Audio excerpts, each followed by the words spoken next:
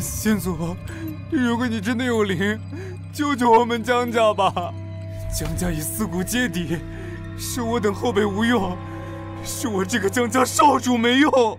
姜家的废物，没想到你跑这里来了。李虎，这是我姜家祖地，你们也敢擅闯？我呸！祖地，你们姜家早晚是我们李家的。这里以后就改成虎爷我撒尿的地方了！放肆！不自量力！你这出了名的废物，哪来的勇气和我动手？滚出我姜家祖地！这茅厕，老子今天就用起来！虎哥，小弟刚好憋不住了，让我先来吧。嗯，你们要是敢，我一定不会放过你们！是真晦气，头顶挂着一副棺材，一会儿就拆了你。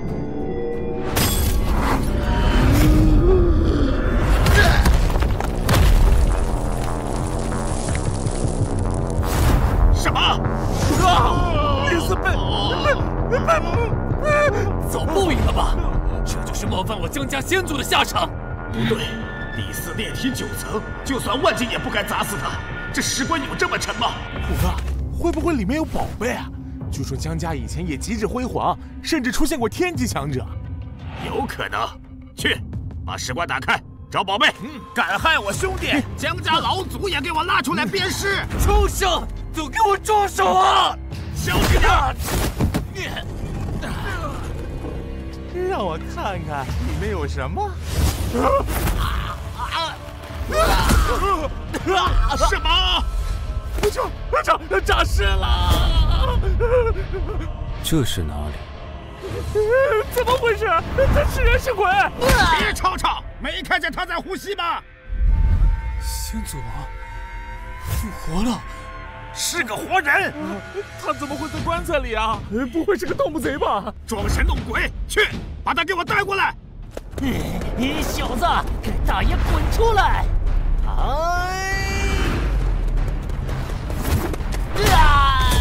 怎么身体这么弱，力量几近于无？我的瀚海神力去哪里了？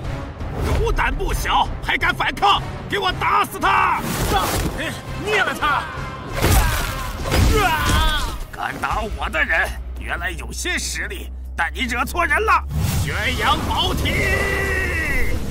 这股气息是宣扬宝体。这李虎竟然修出了宝体，这是李家的第2个宝体，怪不得李家越来越跋扈了。此人身上的气息，竟然蕴含了我当年神力的10000分之一。有意思，看来当年发生的事情，比我预想的还要糟糕、复杂。受死！什么？我可是李家李虎，我不管你是谁，立刻放开我，不然我把你剁碎了喂狗！我的手！没有错，这所谓的玄阳宝体，果然是我瀚海神力的一部分。混蛋！我可是阳城李家的人，阳城第一世家，我劝你识相点！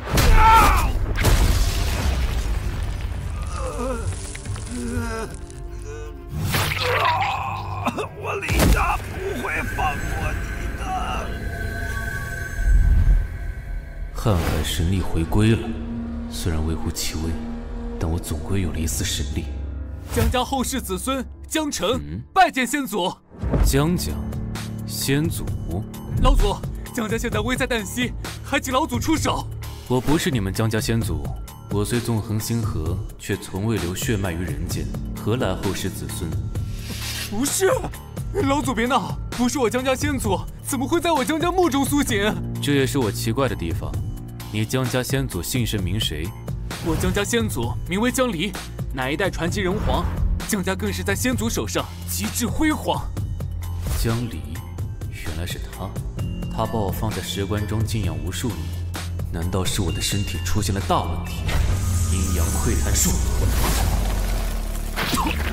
老祖，果然，不但我的瀚海神力消失不见，体内的7条混沌天脉尽数断裂， 108道星海穴窍同样被堵塞，就连丹田也被毁了，何人所为？老祖，你的身体是我感觉错了吗？你的丹田、经脉都……你没有感觉错，我的丹田和经脉确实都被毁了。这怎么会这样？这样不就是废人了吗？废人，这是废人能做到的。对，我怎么忘了？老祖他刚刚可是击毙了拥有玄阳宝体的李虎，他怎么可能是废人？老祖，姜家危在旦夕，还请老祖救命！我叫任行，不是你们姜家之人。这……不过，我正要去姜家取一件东西，顺便陪你回去看看吧。任大哥，前面不远就是姜家了。现在明明该是街上最热闹的时候，为何离你们姜家越近越冷清？这个，你到了姜家就知道了。江城啊，姐。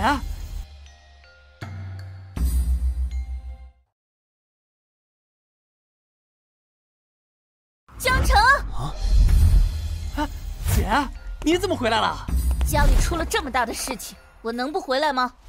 那是江希儿吗？曾经的江源城第一美女，是她无疑了。被上玄宗挑中之后，气质越发出尘了。不过，就算江希儿回来，江家这事儿恐怕也不好解决。他是谁？姐，我给你介绍下，这位是任行，很有本事，可替我们姜家解决麻烦的。任大哥，这是我姐，上玄宗的精英弟子。如果我没看错，你丹田破碎，经脉锯断，可对？对。既然如此，你怎么替我们姜家解决麻烦？这不用你操心，带我去姜家便可。可笑之极！江城，跟我回去。姐，你听我说，任行他很厉害，不是你看到的这样。不过是个骗子，你还没看出来吗？他不是骗子。江城，我知道你救姜家心切，但你太年轻了，这种骗子我见多了。他打败了李虎，那又怎样？他这样的废人，你说什么？姐，任行打败了李虎。你确定？据我所知，李虎已身居玄阳宝体。我亲眼所见。探长，毫无反应，这人果然是个骗子。小心，这是我姐的寒霜掌，寒冰至极，给你一些教训。什么？他是什么时候出手的？我为什么没看清？你确实有些本事，抱歉，是我莽撞了。瀚海神力，江希儿刚才用的也是我当年的瀚海神力。干什么？放开我！难道我的全部神力已经……邓兔子，再不放开，就别怪我不客气。任行，我姐是玄冥宝体，快躲开！你确实有些本事，但在我的玄冥宝体面前还不够看。什么？再来！看不起我？无尽霜寒，冰封天下，看你接不接得住！什么？我玄冥宝体发出的特殊灵力被他吸收了！我不信！没错，看来我的瀚海神力散落人间，进入了这些修士体内，并让他们形成了特殊体质。又吸收了？难道这真是高人？还来吗？不敢了。前辈恕罪，请前辈救我姜家。我姐这冰块性格，竟然也有服软的时候。不好，姜家邪灵爆发了！走。这次邪灵爆发比以往更甚，我姜家又损失了4位长老。大哥不必着急，邢道长在此，邪灵必除啊！只能寄希望于邢道长了。但那邢道长已经在这里准备了3天3夜了，怎么还不出手？大哥不必着急，邢道长成名已久，专业除灵40年，干这个他是专业的，自有分寸，不然也不会这么贵啊！父亲，希儿，你怎么回来了？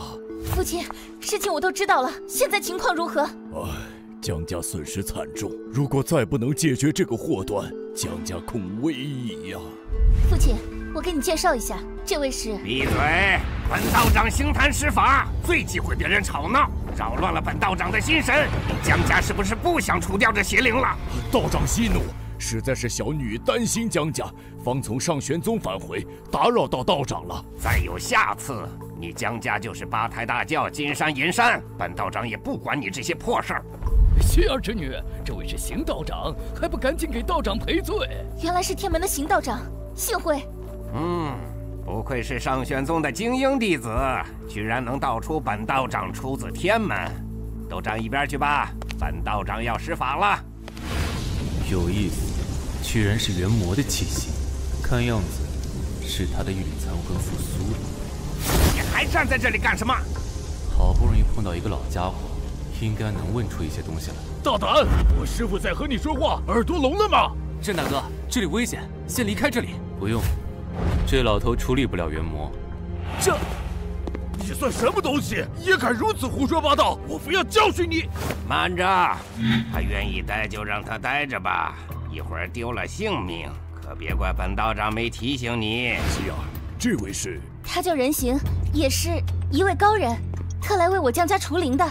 这人如此年轻，一看就不牢靠。希儿之女恐怕被诓骗了。二叔这话说的，人形没问我和江城要半枚灵石，何来骗？不要钱，那就更不靠谱了。像邢道长，可是我花了上千枚灵石才请来的高人。人形的能力我见识过。别说了，那邪灵出来了！小小邪灵也敢在本道长面前作祟！是镇魔印，邢道长一生只修镇魔印，专门镇压邪魔，从未失手过。小子，他不尊本道长，竟让你自伤自灭！啊！邢道长怎么还不出手？他在等什么？卑鄙！他是故意要害人形。希儿之女，注意言辞！郑大哥，没错，这气息果然是一位元魔的残魂。差不多了。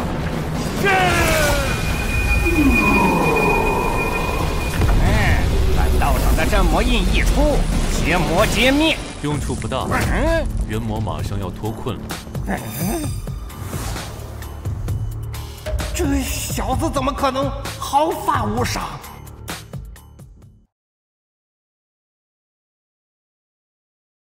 你在说什么屁话？邪魔明明已经被我师父的镇魔印压制，竟然说他要脱困！这小子说话不着调，但运气真不错，竟然还活着。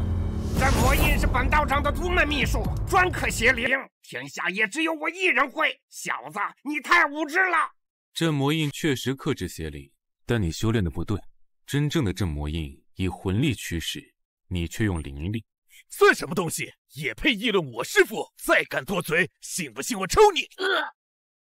你敢打我？什么？镇魔印怎么可能被他抓住了？邢道长，无话，本道长心里有数，给我震！我手段。什么？邢道长被反噬了，邪灵竟然如此强大！败了，连邢道长都不行，这邪灵恐怕无人可解。大哥，江家全族搬迁吧！真的没救了吗？江城，之前的交易别忘了，许你名样东西，我替江家除掉邪灵。啥？这小子在说啥？他能除掉邪灵？这已经不是不着调了，这是疯了吧？小子，你是看不起本道长，还是看不起这邪灵？本道长都做不到的事情，就凭你？你的镇魔印只是皮毛，做不到很正常。好啊，本道长成名几十载，今日第一次被一个后辈教训，我倒要看看你怎么除掉邪灵。小友，莫要意气用事，丢了性命啊！江家主让他去，自找的，拦他做甚？等等，那家是什么？笑死我了！这算啥镇魔印？和秦道长的根本不一样。这小子玩呢！师傅，这家伙果然是个骗子，甭管这叫镇魔印，骗人都不会骗得像样子。闭嘴！他这才是记载中镇魔印真正样子。什么？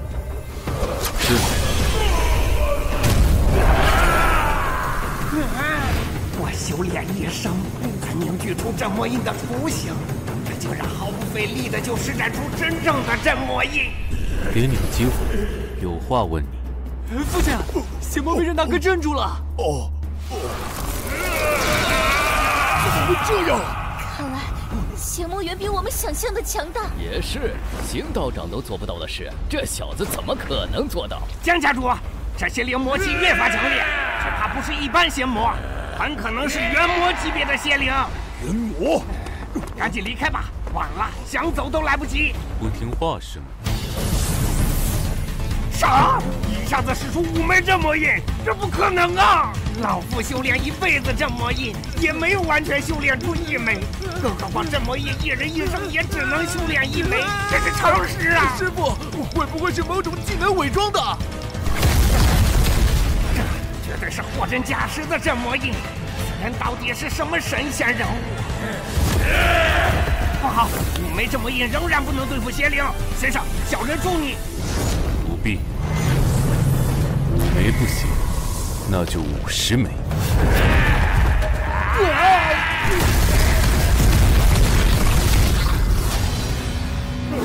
解决了！太强了，这位任公子太强了！我的神呐！从此以后，我的膝盖就是公子你的了。我不是谁的膝盖都收。那请公子收下我的匍匐。江希儿，你随我来。我们去干什么？去里面把元魔的根源断掉。啊！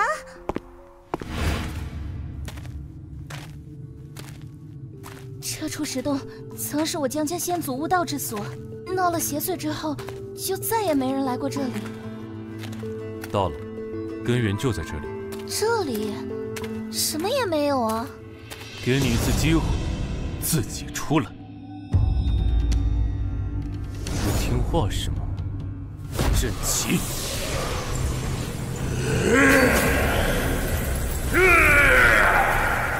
你为何置我在此？这就是元魔吗？就算被困在大阵之中，也有如此压迫感。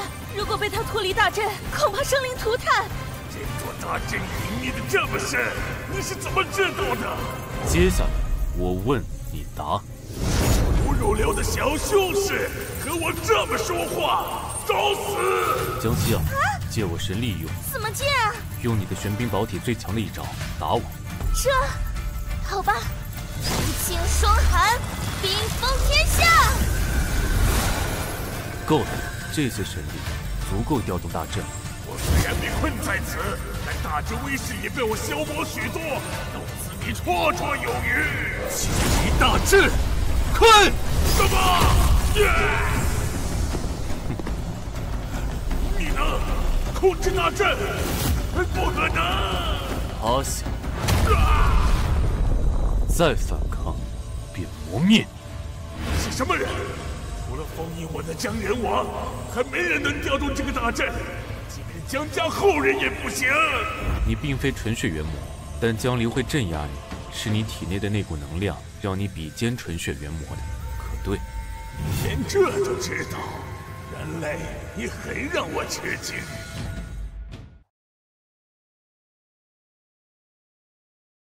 人类，你很让我吃惊。我确实是得到这股道能后才晋升的。如果我是天生元魔，早就脱困，何至于被困此地几万年？道怎么来的？一场雨，8万年前，一场下了3000年的雨，雨中蕴含无穷机缘，整个大陆也由此迎来了修仙纪元的大爆发。一场下了3000年的雨，一场雨怎么可能下3000年？我知道修仙纪元的大爆发，但并未听说过3000年的雨。大人亲身经历，又怎么会错？这场雨不是普通雨水，而是蕴含了特殊能量的雨，我们称之为道物。无数婴孩一出生便开启了各种超绝体质，无数修士沐浴修炼，成佛做祖，闪耀一个时代。我也是那时候晋升为元魔。看来我的瀚海神力是通过那场雨洒向人间，被草木精怪无数修士所吞纳吸收。好算计，好计谋。现在雨中还有机缘存在吗？这个未曾听说过。一个底层的小丫头知道什么？那中更多的道能来入整个世界，因此今后万年，世间处处有天骄冒出，在极其个别的地方，还是偶尔有道能之雨落下。只不过要等几十年、几百年才有一次。我有些好奇，你被困在这里是怎么对外界了解这么清楚的？小子，你以为我和你说这么多是真的在回答你的问题吗？不过是我在拖延时间罢了。我困了，数万年了，本大人真正的脱困了，无人再可束缚我。什么？好可怕！这就是元魔真正的实力吗？这护卫呀并未针对我，却让我根本无法站立。我要让你体会这世间最极致的痛苦，膝盖你的身体，大人的实力也会恢复很多。邢道长，这是怎么回事？元魔的气息，这是真正元魔的气息，里面被镇压的元魔脱困了。什么？成事不足，败事有余。我就说那小子办事不牢，里面不但没有解决问题，还把元魔放出来了。江家现在算是彻底完了。不只是江家，一旦元魔脱困而出，恐怕整个江源城都要生灵涂炭。不知道里面任公子怎么样了？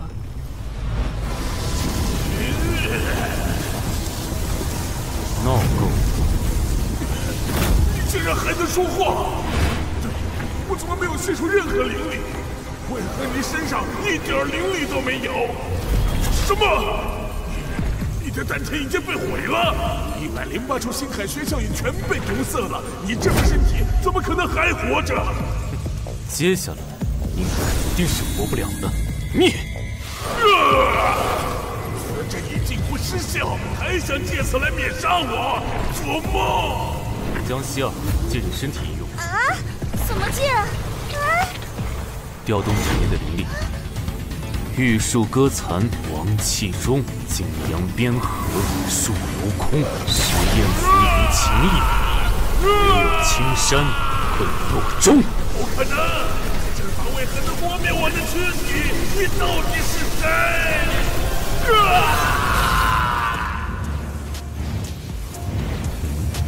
这只元魔体内蕴含的瀚海神力，比我预想的要多100倍不止。看来这只元魔被困在此地，是江离故意留给我补充神力。只是我现在丹田残破，体内无法留住更多的神力，还是要尽快修复丹田。人形，元魔死了吗？已彻底根除，出去吧。接下来拿到江离留给我的东西，就可以离开江家了。大哥，别等了，趁着还有时间，想想怎么跑路吧。江老二，给我闭嘴！任公子和希儿都在里面，要走你自己走。大哥，我也是为了江家着想。等那元魔出来，大家都要完蛋。我儿江云飞还在闭关，我先去看看他是否受到影响。江希儿死在这里，没有人给江城这个废物少主撑腰。或许趁这次危机，我儿江云飞能顺理成章成为下一代江家家主。出来了！他们竟然活着出来了！太好了，希儿，你们没事吧？父亲有惊无险，元魔已经被彻底解决了。让公子修为虽然看上去平平无奇，但神魂却是强大到可怕。现在又灭了一尊元魔，这等手段，日后我天门定不能招惹次人。任公子，请受我一拜。任公子救我江家全族，有什么要求尽管提，我江家必全力满足公子。我只要江家一件东西。任公子想要什么？你们江家先祖江离所留之物。先祖留下的东西，任公子所指，莫非是江家祖祠里的那件东西？只是那件东西并不好拿。无妨，带我过去便可。江家主，既然事情已经解决，我就先回天门了。任公子今日壮举，让我惊为天人。日后有用得着天门的地方，公子尽管开口。有劳邢道长了。任公子，这里便是我江家祠堂，先主留下之物就在里面。慢着，家主，这恐怕不妥吧？江家祠堂可从来都是禁止外人进入。任公子不是外人。任公子，这个匣子便是先祖江离所留。多少年来，我江家用过各种方法，试过无数人，都未能打开。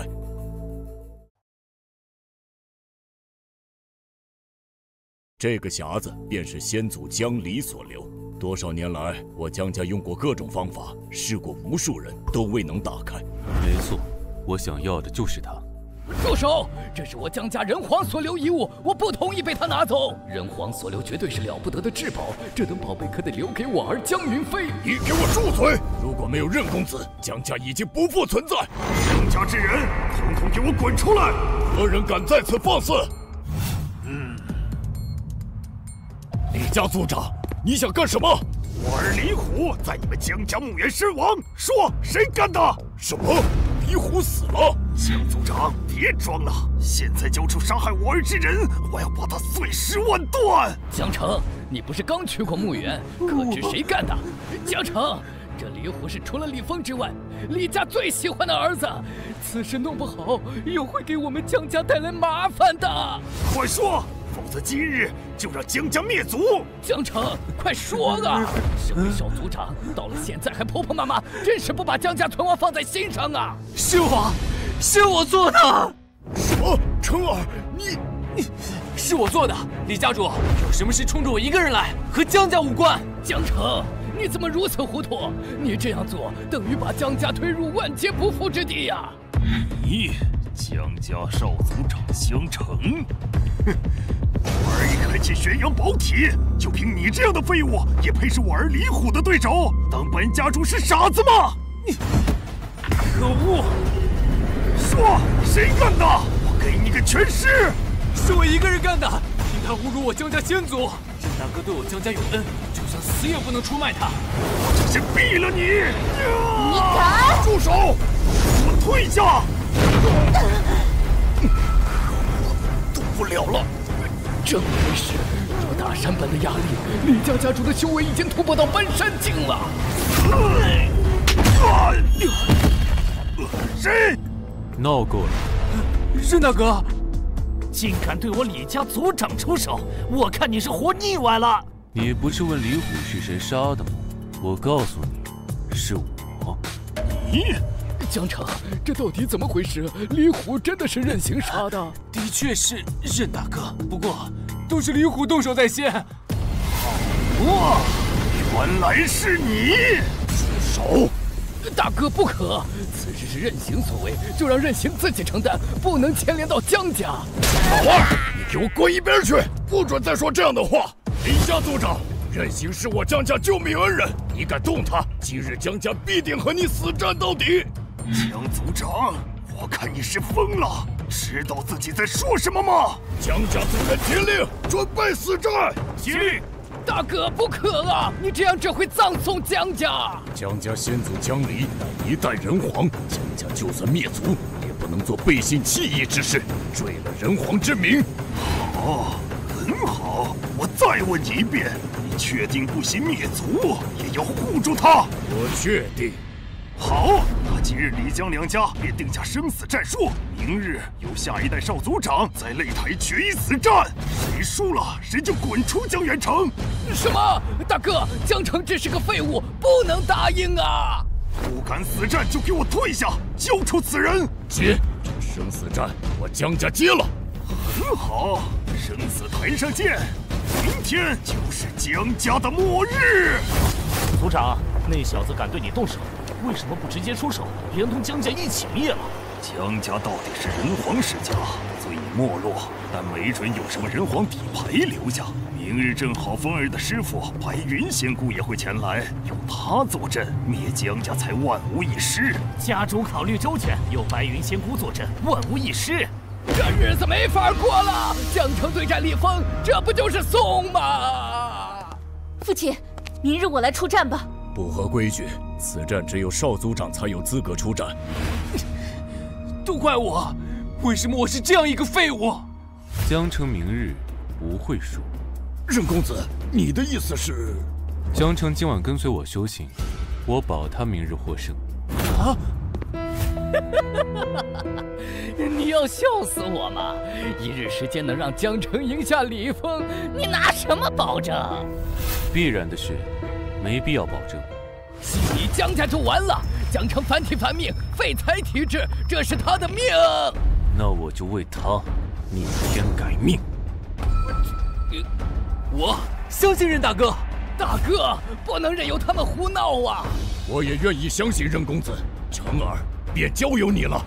待我先取江离留下的东西。住手！是我儿江云飞出关了。家主，父亲，云飞破境成功，顺利出关。好啊，修为达到腾空境，我儿有人皇之姿啊！大哥，我提议由我儿江云飞代替江城出战，为江家而战。此时此刻，正是抢夺江家少主之位的大好时机。云飞，你有战胜李峰的信心吗？说实话，以我现在的实力，没太大把握。毕竟李峰拥有排名前10的宝体，但如果我能获得人皇留下来的至宝，便有十足的信心。这件东西已经是任公子的了。大哥，都这时候了，你还顽固不化吗？这件东西绝不允许被外人拿到啊！江家之物，只有江家人才配拥有。给我停下！让他试试呗。后辈江云飞为拯救江家，要打开先祖所留之物，请人皇先祖保佑。给我开！怎么可能？纹丝不动！给我开！果然还是失败了。难道这件东西注定无人可以打开吗？除了我，这件东西谁也打不开。小子，又在说大话！你要是能打开，我江老二高低给你磕一个！什么？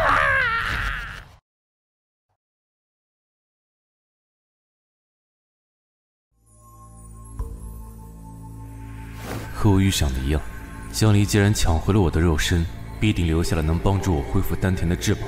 收。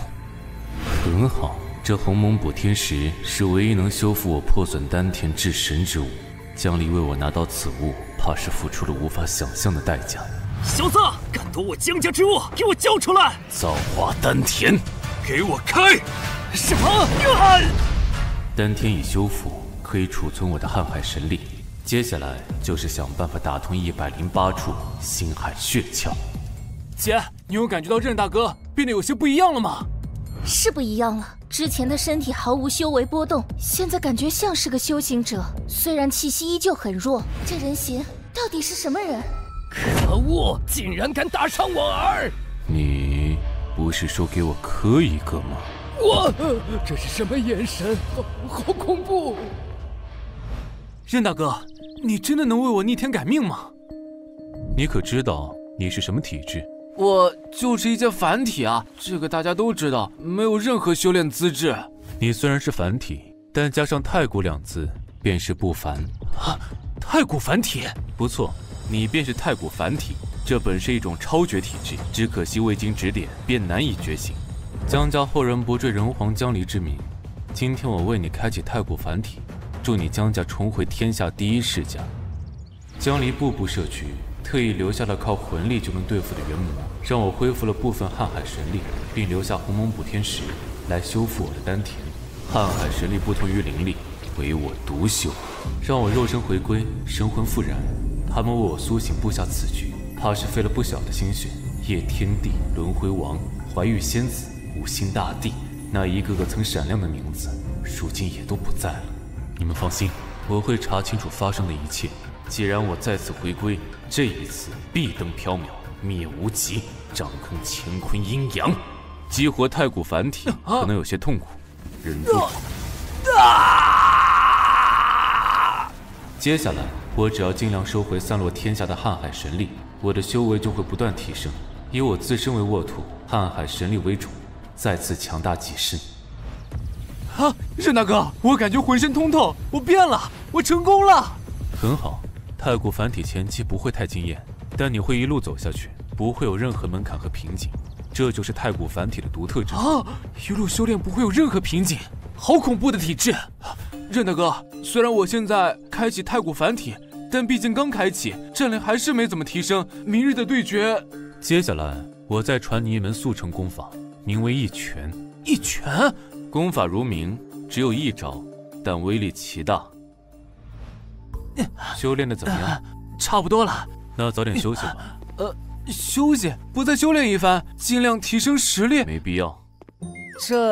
好吧。父亲，我出来了。希儿，我怎么感觉成儿并没有什么变化？有些变化，但不大。哼，修炼一夜，任行信誓旦旦为你逆天改命，就这？江城，你告诉我，你的命哪里改了？大哥，你现在改主意还来得及，把少族长之位传给我儿云飞，至少和那李峰还有一战之力呀。父亲，我能行。你行个屁！江城，你对上李峰连怎么死的都不知道，你这个废物，不要误我江家！够了，我不会输，我不会辜负任大哥，不会辜负父亲，更不会辜负江家。多说无益，出发吧。父亲。怎么办？江城这垃圾不自知，真让他战局输了，江家就要归李家。我们在江家这么多年的积攒，瞬间都没了。绝对不能让江城出战。云飞，到时候你直接先斩后奏。如果能赢下那李峰，你就是江家最大的功臣。你当少族长，谁也不会说什么的。明白。只有我江云飞才能拯救江家，那江城不配。白云仙姑，请用茶。解决完此事之后，我就带李峰离开此地，前往宗门报道。以后还请白云仙姑多多关照小儿，李家上下对仙姑感激不尽。李峰的资质是我近些年来见过最好的，待进入宗门后，我便收他为徒。哼，江家之人，来战！父亲，我上去了。一切小心。李峰，我江云飞来战你。江云飞要干什么？他怎么上去了？江云飞，你又不是江家少主，你没资格和我一战。李峰，你怕了？如果怕了，你就认输。今日我江云飞可饶你一次。哼，无知之徒！江云飞，胡闹！家主，江家不能让江城毁了。今日就由我江云飞来力挽狂澜。既然如此，我成全你。你们江家多上一人，我便多废一个。来战！怪不得江云飞如此自信，他境界竟然达到了凝丹境1层。也许江云飞真的能战胜李峰。诸位放心，我儿江云飞有人皇之姿。一群井底之蛙，凝丹境1层也值得炫耀，不自量力！什么？什么阿猫阿狗也配挑战我李峰？这就是天与地的差距，明白吗？云飞，起来呀！你是我江家最后的希望，你给我站起来呀！我不会败。完了，江云飞都不是李峰的一合之敌，我江家没希望了。这可如何是好？江家真的要完了吗？江家之人，给我听着！现在跪下归顺，给你们一条活路。李峰，住口！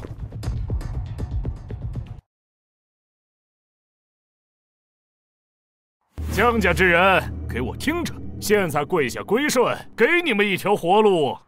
李峰，住口！江城，你这废物上来还有意义吗？有没有意义？打过才知道。出手吧！白痴！你既然找虐，我成全你。结束了。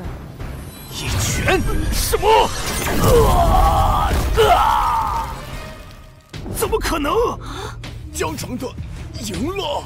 什么情况？这真的是江城少主吗？少主一拳打飞了李峰，这是脱胎换骨了。爹，你刀个啥？确定一下我没有在做梦。他娘嘞，这江城怎么会这么厉害了？江城，我要你死！这是仙体！李峰使出全力了，江城还能接下这一击吗？我儿李峰一定会斩了江城。以李峰的保体资质，败不了。仙体全开，给我斩！一拳！李峰，我的儿！西姑今日竟然被打脸了。这江城看上去平平无奇，为何能打败李峰？胜了！江家真的胜了，不可置信，简直像是做梦一样。创造奇迹了！人形真的改变了江城。任公子，请受我一拜。你们是江离的后世子孙，这是你们应得的。我儿的抛体被破了。体质等阶越高，所蕴含的瀚海神力就越多。这李峰就要比那李虎多很多。李家主，请信守承诺，李家该归入我江家了。你江家配吗？怎么，李家主言而无信，想耍赖？我2个儿子，一死一废，都是你姜家造成的！今日我要你姜家血债血偿！你敢！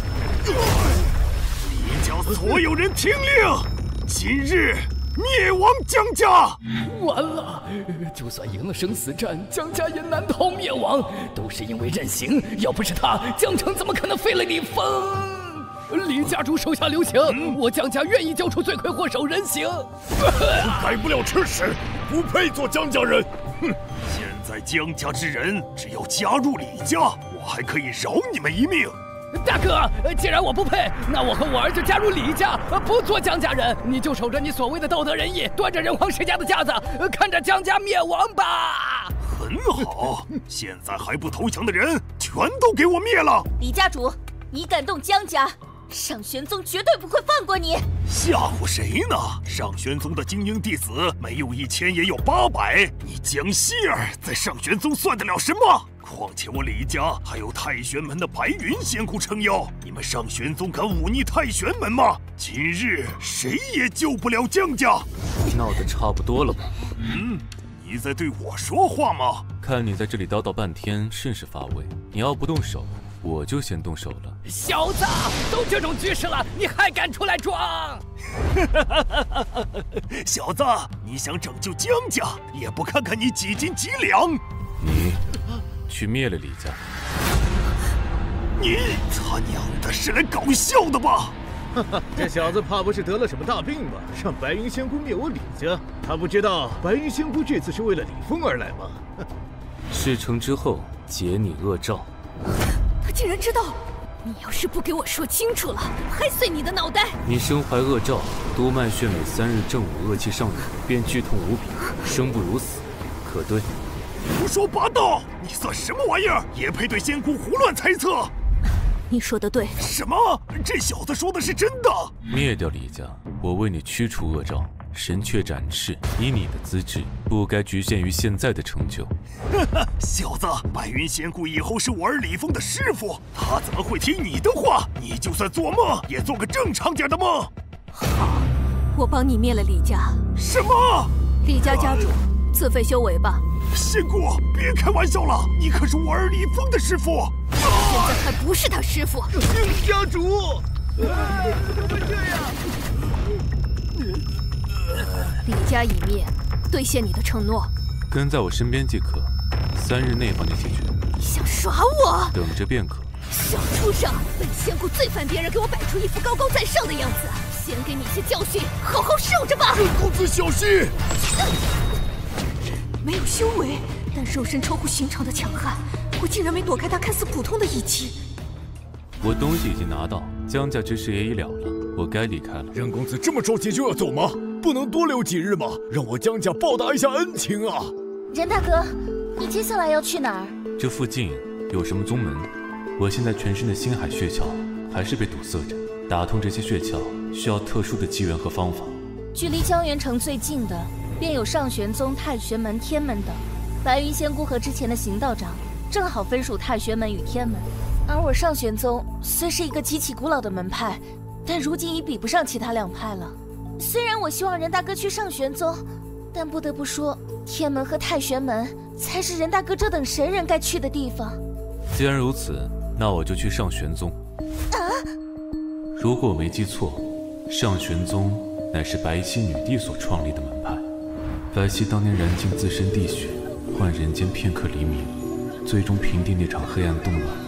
否则，现在的人间将是一副地狱景象。任大哥，你为我逆天改命，传我秘术，在我心中，你便是我的师傅，请受我一拜。此次我要培养360位人间兵主，你作为江离后裔，便为其中一位了。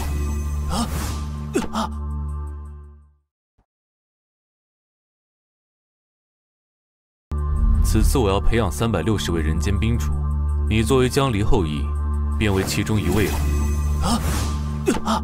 参悟此神令后，来上玄宗找我。我为帝师无数年，对抗着宇内最大的恶，而在最关键的时候，我却陷入沉睡。虽然我还没有完全查清楚原因，但肯定和元神有关。若神魂寂灭，肉身被囚，他们无法彻底毁灭我，便把我的瀚海神力洒落人间。好在我提前布局，由那些大帝至尊继续完成我布下的宇内奇局，而最后一子便由人皇江离替我落下。至此，人间再无大帝。白曦、轩辕逐天、黄明、江离，你们所有人不会白白付出。这一次我再临世间，棋局已经走到最后了。神剑宾主，是大哥放心，我一定不会辜负你的期望。既然你这么厉害，为何让我出手对付李家？你对我有用，所以我给了你一个机会。机会有用？我告诉你，我乃太玄门之人，你敢造次，10颗脑袋都不够看的。你只需明白，我给你的是一场通天造化。年纪不大，说话老气横秋的。3天后，你要是不能为我解决所谓的恶兆，此事没完。现在谁在执掌天命？执掌天命？这等通天之事你也知道？现在无人执掌天命。根据我太玄门得到的消息，现在有3位大能代执天命。何人？九元圣灵、长无命以及辉夜圣主。不过这都是传说中的至尊，1000年未必露面一次。我也只是了解一个大概。原来是当年的几个不入流的小喽啰。哼，成为叛徒之后，倒也风光了起来。现在我们去仙金古矿。你真要加入上玄宗？我可提醒你，上玄宗没落已久，无数大势力都在等着瓜分它。去上玄宗没前途的。去仙金古矿和加入上玄宗有什么关系吗？当然有关系。仙金古矿就在上玄宗附近，基本已被开采完。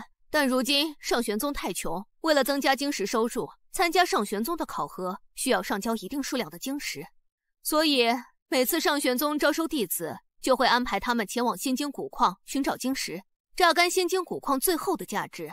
不过也有种说法是，上玄宗有一枚玄天古令遗失在了仙金古矿中，上玄宗也是趁此机会寻找玄天古令，如果谁能得到，可以立即晋升为宗门荣耀弟子。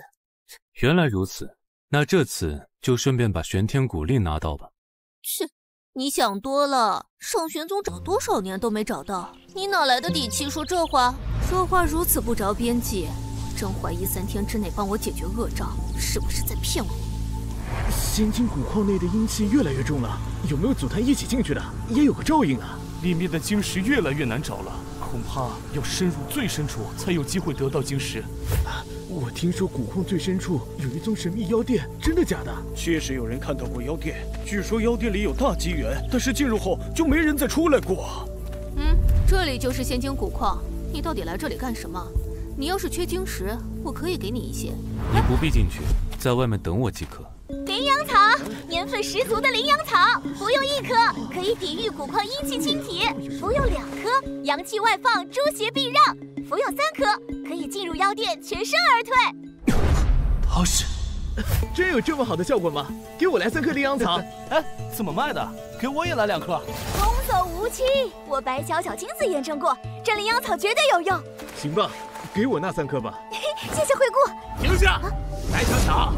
看你是活腻歪了，我警告过你，这里是我张铁的地盘，只有我张铁才能在这里卖羚羊草。张少，别生气，多大点事儿啊！我这就走，这里让给你们。走，你走不了，老子独霸这里多少年，岂容你挑衅？今天必须给你个教训，抓住他，打断他的腿。张铁，我就卖点羚羊草，你至于吗？你别跑，乖乖就擒。这就麻烦了，要想个办法才行。表哥，你怎么在这里？表哥，这些人要杀我，你快救救我！小子，你是他表哥，赶紧滚开，惹了张少，他听歌也不行。不好意思，替我挡一下，我先溜了。站住！白巧巧，别装了，谁不知道你是个孤女，任何亲人都没有，还表哥，你在这蒙谁呢？这个骗子！小子，这里没你的事了，一边去，别耽误本少办事。给我绑了！张少，通融一下，商量一下，我可以给你赔偿，这点小事动手不迟到。你也配和我商量？老子今天就要敲断你的腿！住手！放了他！他这是……放了他，什么事儿冲你来呗？你们也可以选择离开。蠢东西，这白巧巧就是个骗子，你不明白吗？还为他出头！我是他大哥，现在带着你的人滚！他应该知道我在利用他，为什么还要为我出头？大哥，我看你脑袋被驴踢了！来人，给我把这个大傻子一起绑了！让你滚，没听见吗？你这是好狗胆！给我上！张正行身上的修为没有波动，周身的穴窍也有大问题。总之，整个人就是一塌糊涂。但他每一招却出神入化，好似一个通天人物在演练战技一般。这种情况出现在一个人身上，实在太违和了。此人到底是什么来历？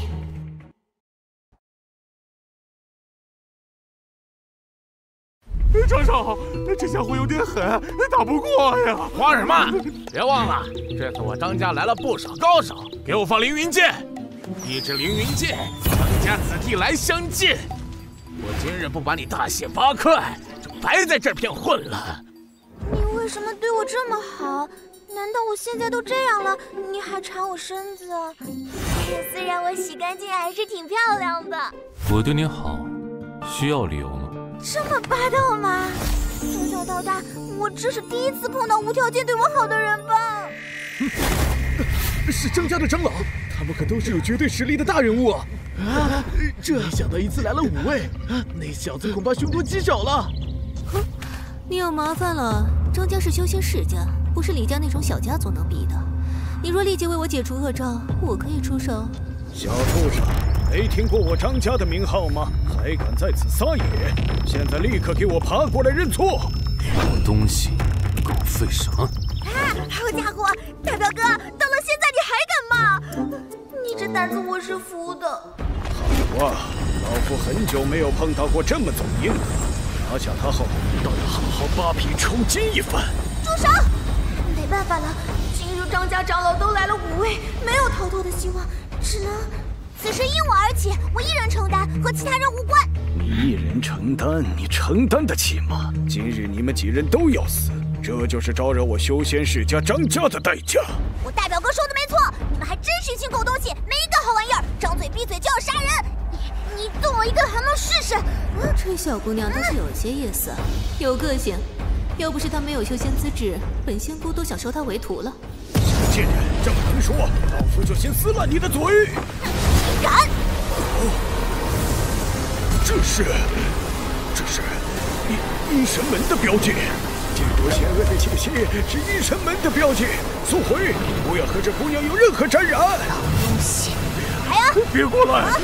张家之人，速离开此地！长老，不报仇了吗？报个屁的仇！这地方是阴神门标记过的人，也就是被阴神门看中锁定之人。阴神门那可是最狠辣的邪宗，一言不合就灭人满门，千万不要和他们扯上任何关系。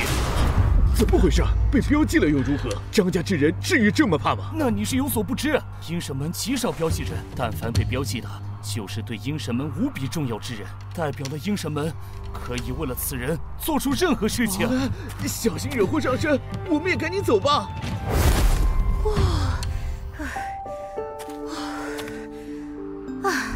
刚逃到这里没多久，又暴露了，又要换地方了。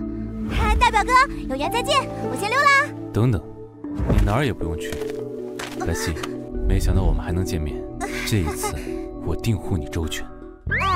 大表哥，我不叫白曦，我叫白巧巧。光天化日的，你悠着点嘿嘿。叫我大哥。从现在起，你不用去其他地方了，你的归宿在上玄宗。开玩笑吧，大表哥，你看我这样，像是能进上玄宗吗？我倒是想进，他们也得要我呀。我说能进便能进。任行，上玄宗虽然没落，但招收弟子却颇为严格。这白巧巧资质很一般，想进入上玄宗几乎不可能。你过来，看见仙金古矿了吗？对着他大喊一声“我相信光”。你认真的？认真。拼了！我相信光。感觉怎么样？略微尴尬，甚至有些羞耻。搁着玩呢，浪费时间。这股神圣而威严的气息，怎么可能从一个小乞丐身上发出？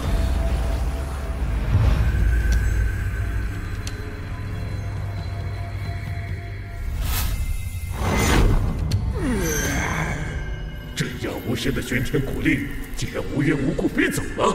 不管怎样，数万年了，我终于脱困。出去后，我一定要屠了上玄宗，血洗这世间。怎么了？仙境古矿怎么在震动？阴气一下浓郁了很多，大家小心，不要单独行动。这是上玄宗失踪已久的玄天古令。玄天古令是你的，有了它，便可顺利进入上玄宗。任行，这白巧巧刚才散发出的气息很不凡俗，不如跟我回太玄门。太玄门远远比上玄宗强大。他只能去上玄宗，并且成为上玄宗掌门。成为上玄宗掌门，大表哥，玩笑开大了。白巧巧被阴神门标记过，上玄宗可无法100%的护住他。小小阴神门，土鸡瓦狗，何足挂齿？你还真是让人无语，不知该说你无知还是狂妄。在这里，玄天古令的气息在这里。小姑娘，玄天古令被你所得，算是吧。那你走大运了。玄天古令遗失了上万年，我上玄宗曾定下规矩，谁能找回玄天古令，就可以立刻晋升宗门荣耀弟子。废话不多说，此等大事，诸位长老还在等着，跟我们回去吧。大表哥怎么办？虽然刚认识大表哥，但我总感觉可以信任他。去吧，在上玄宗等我。过几日，我自会进入上玄宗。这是你表哥，你恐怕等不到他了，资质太差，他这样的进不了上玄宗啊。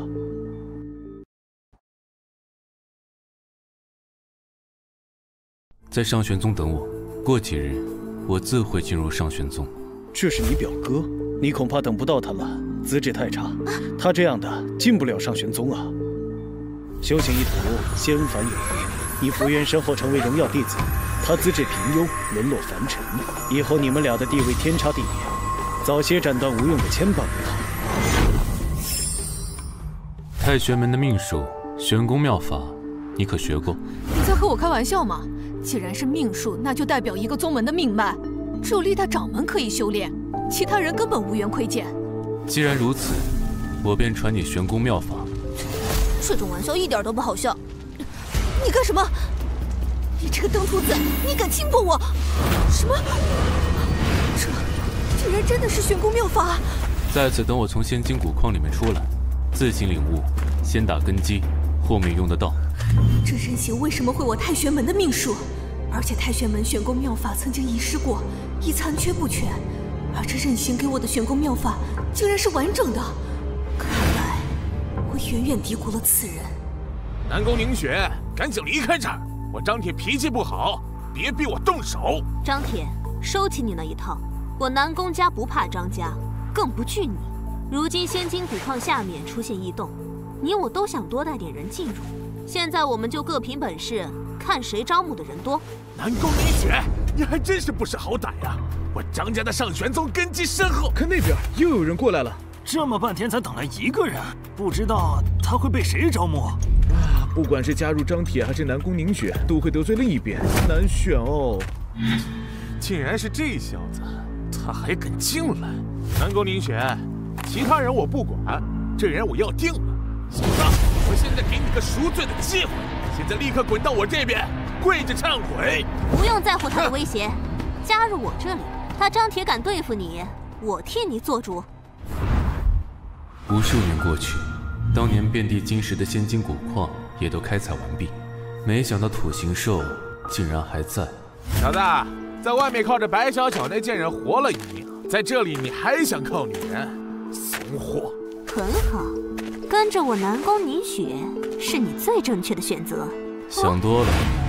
哼，你一个没有根基的修士，得罪了张铁，还没有我的庇护，活不久的。再给你一次机会，跟随我。没兴趣。长老，此人如何？平凡至极，不值一提。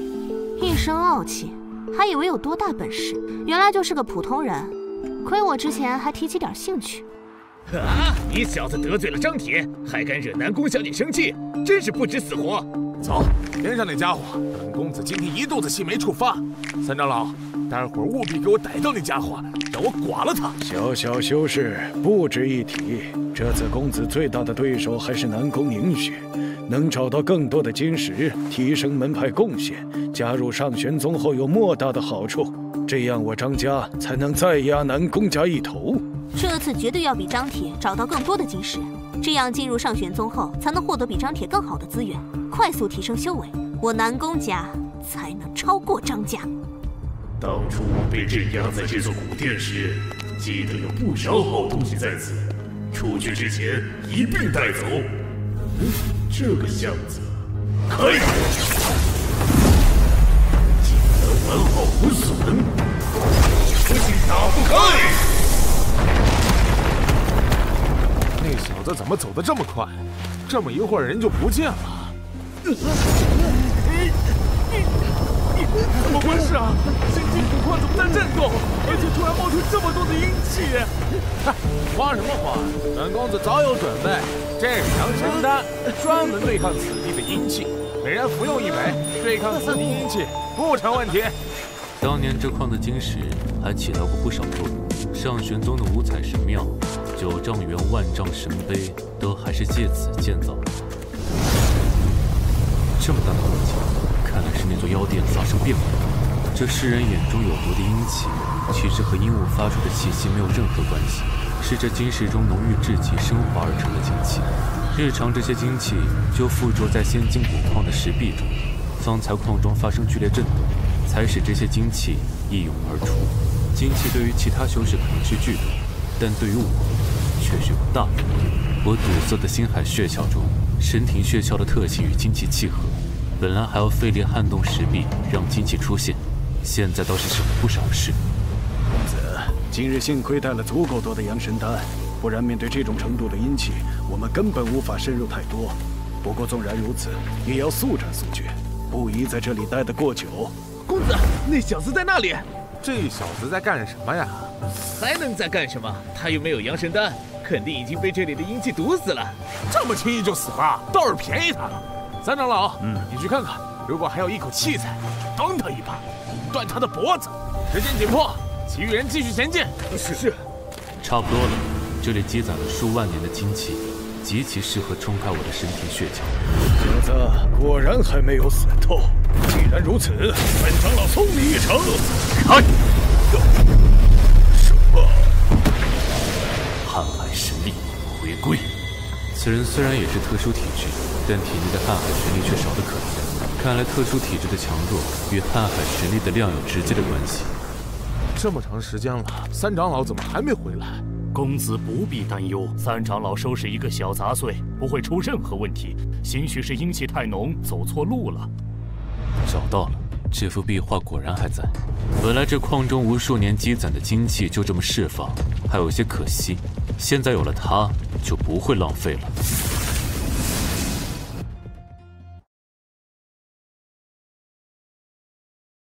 这幅壁画果然还在。本来这矿中无数年积攒的精气就这么释放，还有些可惜。现在有了它，就不会浪费了。小姐，我们手里的玉佩虽然可以暂时抵抗阴气，但是不会长久，还是要尽快离开这里。是那家伙。这人丹田灵力微弱，修为不高，根本不能抵抗这里的阴气。现在一动不动，恐怕已经阴气入侵，神志混乱，活不了多久了。接着。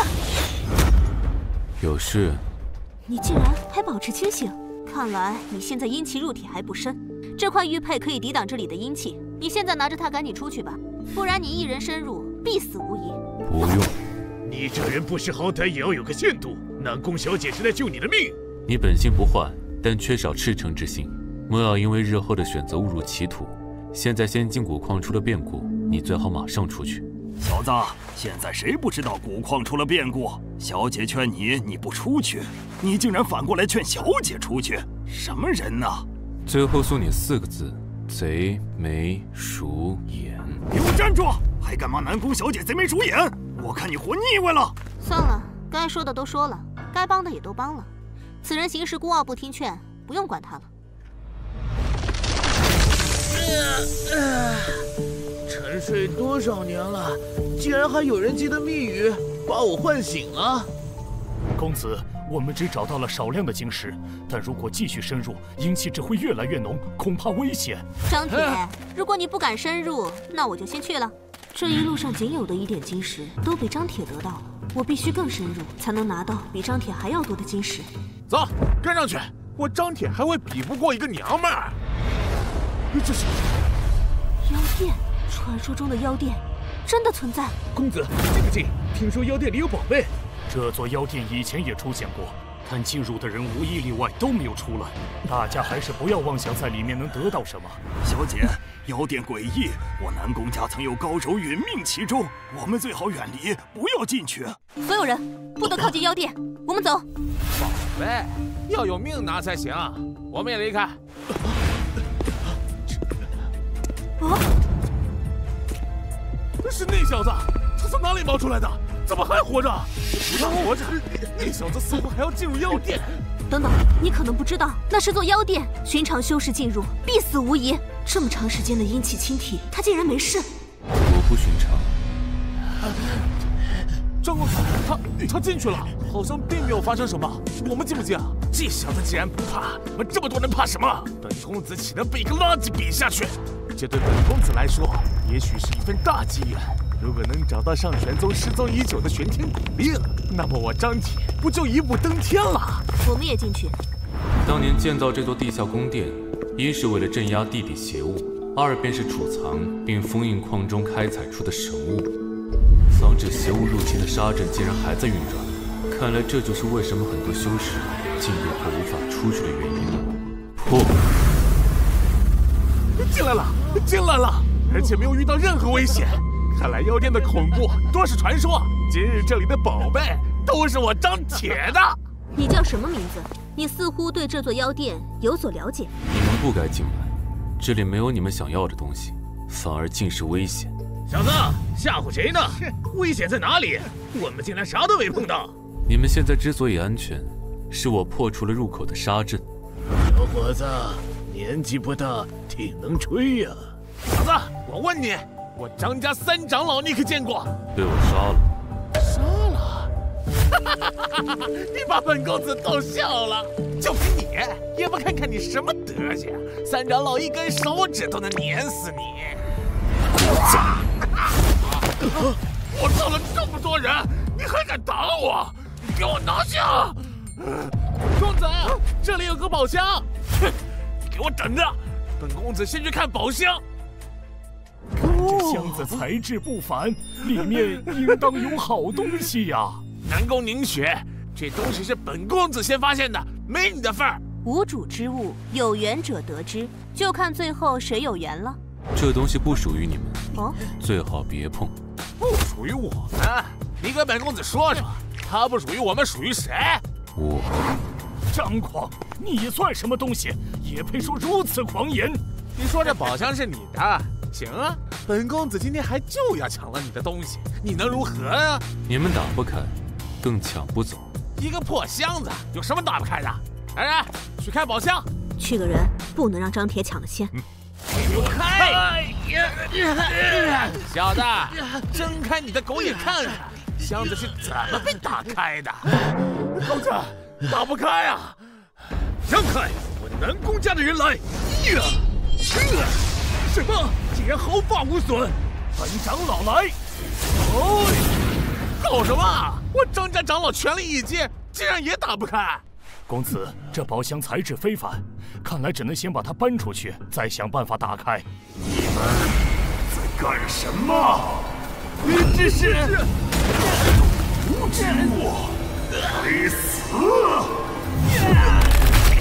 小姐，这宝箱有这个阴物守护，看来要恶战一场了。大长老，长老，麻烦你了。冲天掌！什么？只是一招就？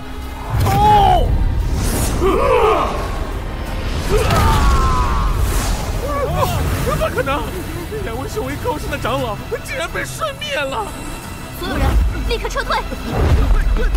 太恐怖了！好吧，跑出去！这里逸散的精气也会要了你们的命！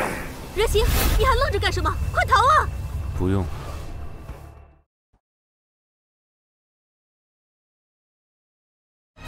好吧，跑出去！这里逸散的精气也会要了你们的命！人形，你还愣着干什么？快逃啊！不用，我还要拿东西。都什么时候了，还想着宝箱？有这具古尸在这儿，能活命就不错了。南宫小姐，别和他废话了，再不出去就来不及了。算了，反正我也劝不动你，好自为之。终于逃出来了，好险呐！那个小子竟然还敢留下，恐怕现在尸骨无存了。蠢货，死在妖殿倒是便宜他了。人形真的会死在里面吗？面对如此强大的古尸，我实在想不明白，他有什么底气留下来？竟然还有一个不跑的，吓傻了吧？那些人类修士说的对，先把箱子带出去，再慢慢想办法打开。别动，那是我的。你在对我说话，找死吗？开！这个箱子无都打不开，凭你！什么？此地之所以名为仙金古矿，就是因为这曾挖出过一块仙金，而眼前这块，就是那唯一的一块。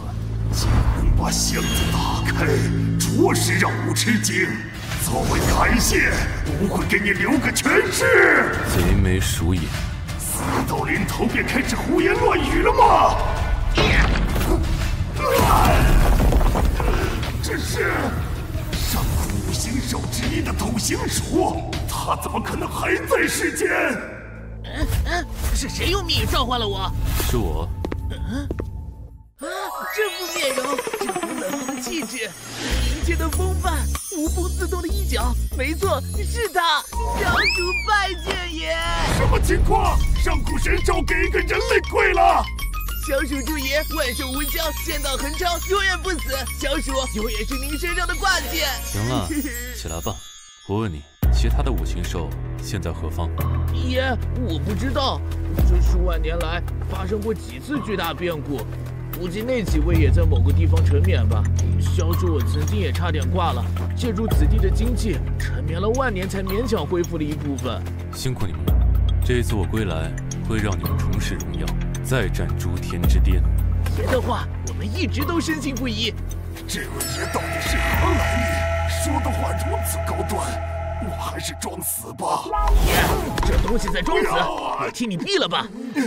这位大人，我也想当你腿上的挂件。你还不配。爷身上的挂件，哪一个不是响彻诸天的大人物？我给你一个活命的机会，我在你眉心种下死咒，你的生死在我一念之间。你立刻前往阴神门，我要知道这个门派的详细情况。遵命，我绝对替大人把事情办得漂漂亮亮的。小鼠，你继续在此地休养，等待我的召唤。是。张公子，阴气越来越浓，都看不清前方的路了。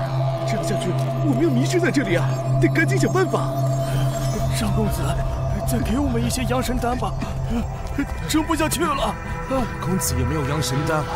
我坚持不住了，救我！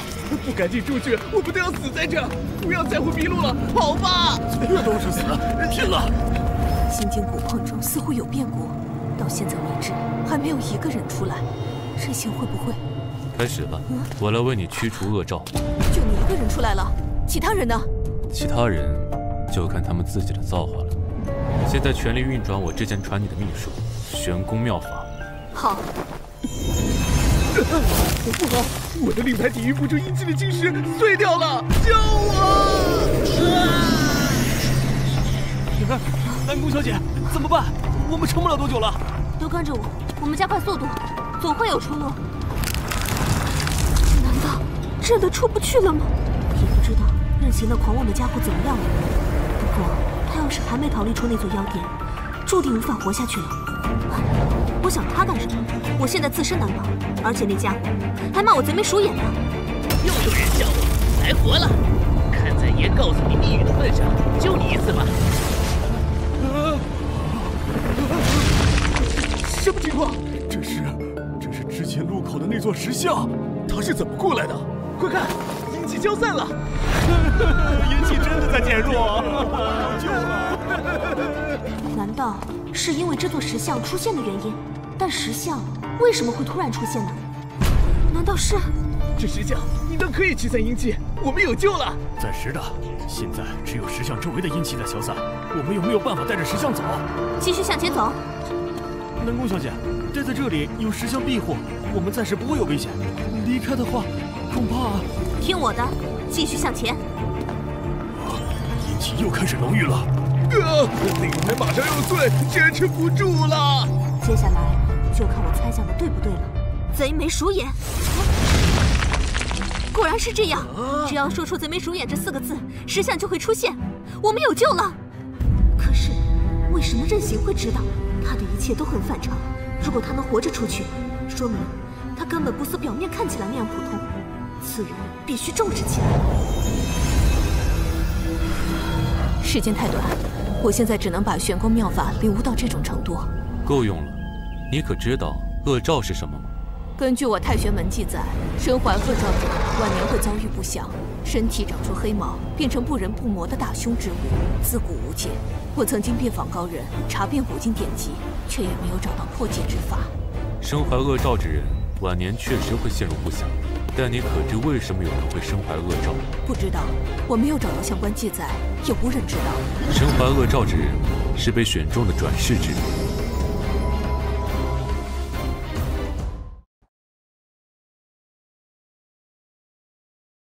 身怀恶兆之人是被选中的转世之人，如果能不受恶兆影响，便能一飞冲天。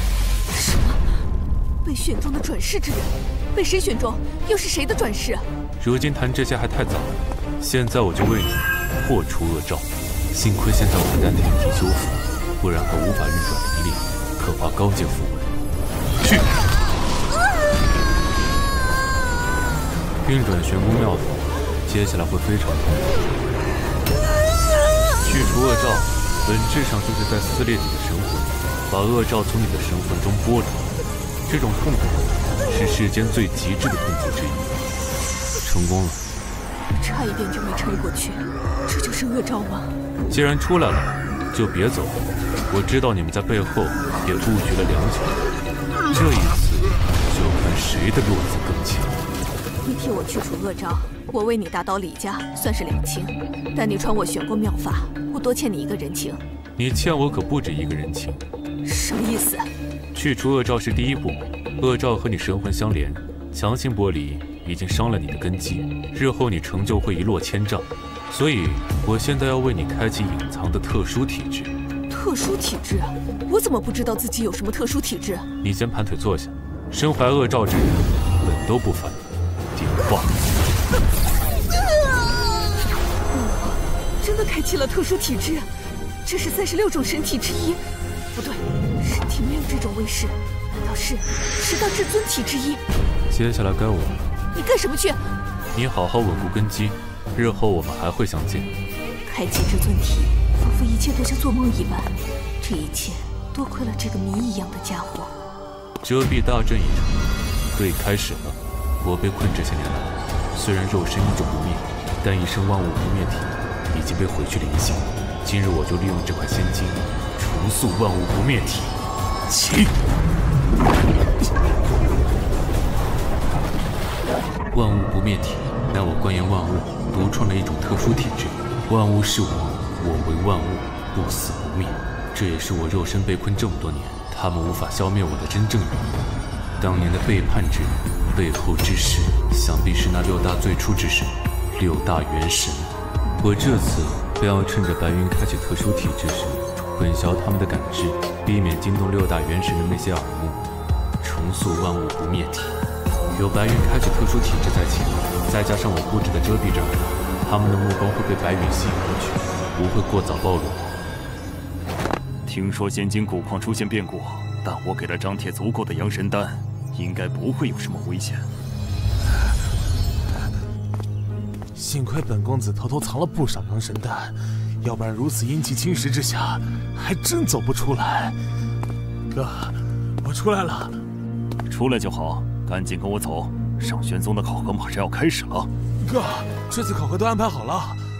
这是我张家3大武器之一赤阳剑，你拿好。赤阳剑在乱神迷宫的考核中可可以为你稳定心神，必定会获得更高评级。我张家的势力在上玄宗也会进一步扩大。哥，你竟然把赤阳剑拿来了，这次实拿实稳呐！万物不灭体，重塑。是他，这怎么可能？那小子竟然从妖殿里活着出来了！怎么了？哥，碰到一个让我火冒三丈的小子，你下去灭了他。我跟你一起去。不要，我亲自出手才爽。用这赤阳剑剁了他。速去速回，我在前面等你。差不多了，万物不灭体到了重塑的最后一步。这小子居然这都没发现，哼，那就别怪我不客气了。给我去死！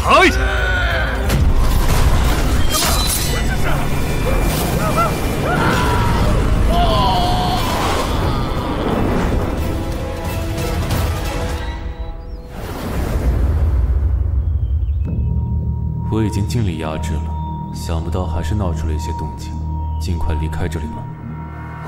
什么声音？发生什么？张铁的方向！张铁，谁干的？敢杀害我张金的弟弟？是谁？我弟弟要杀的那小子呢？公子，那小子不在，大概是跑了。可恶！给我追！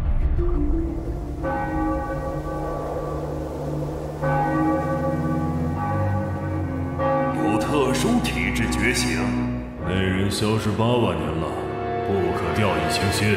我用虚空之眼探查到，是一个小修士，觉醒了10大至尊体，虚惊一场。虽是虚惊一场，但还是要抓紧找到那人，以定吾等之心。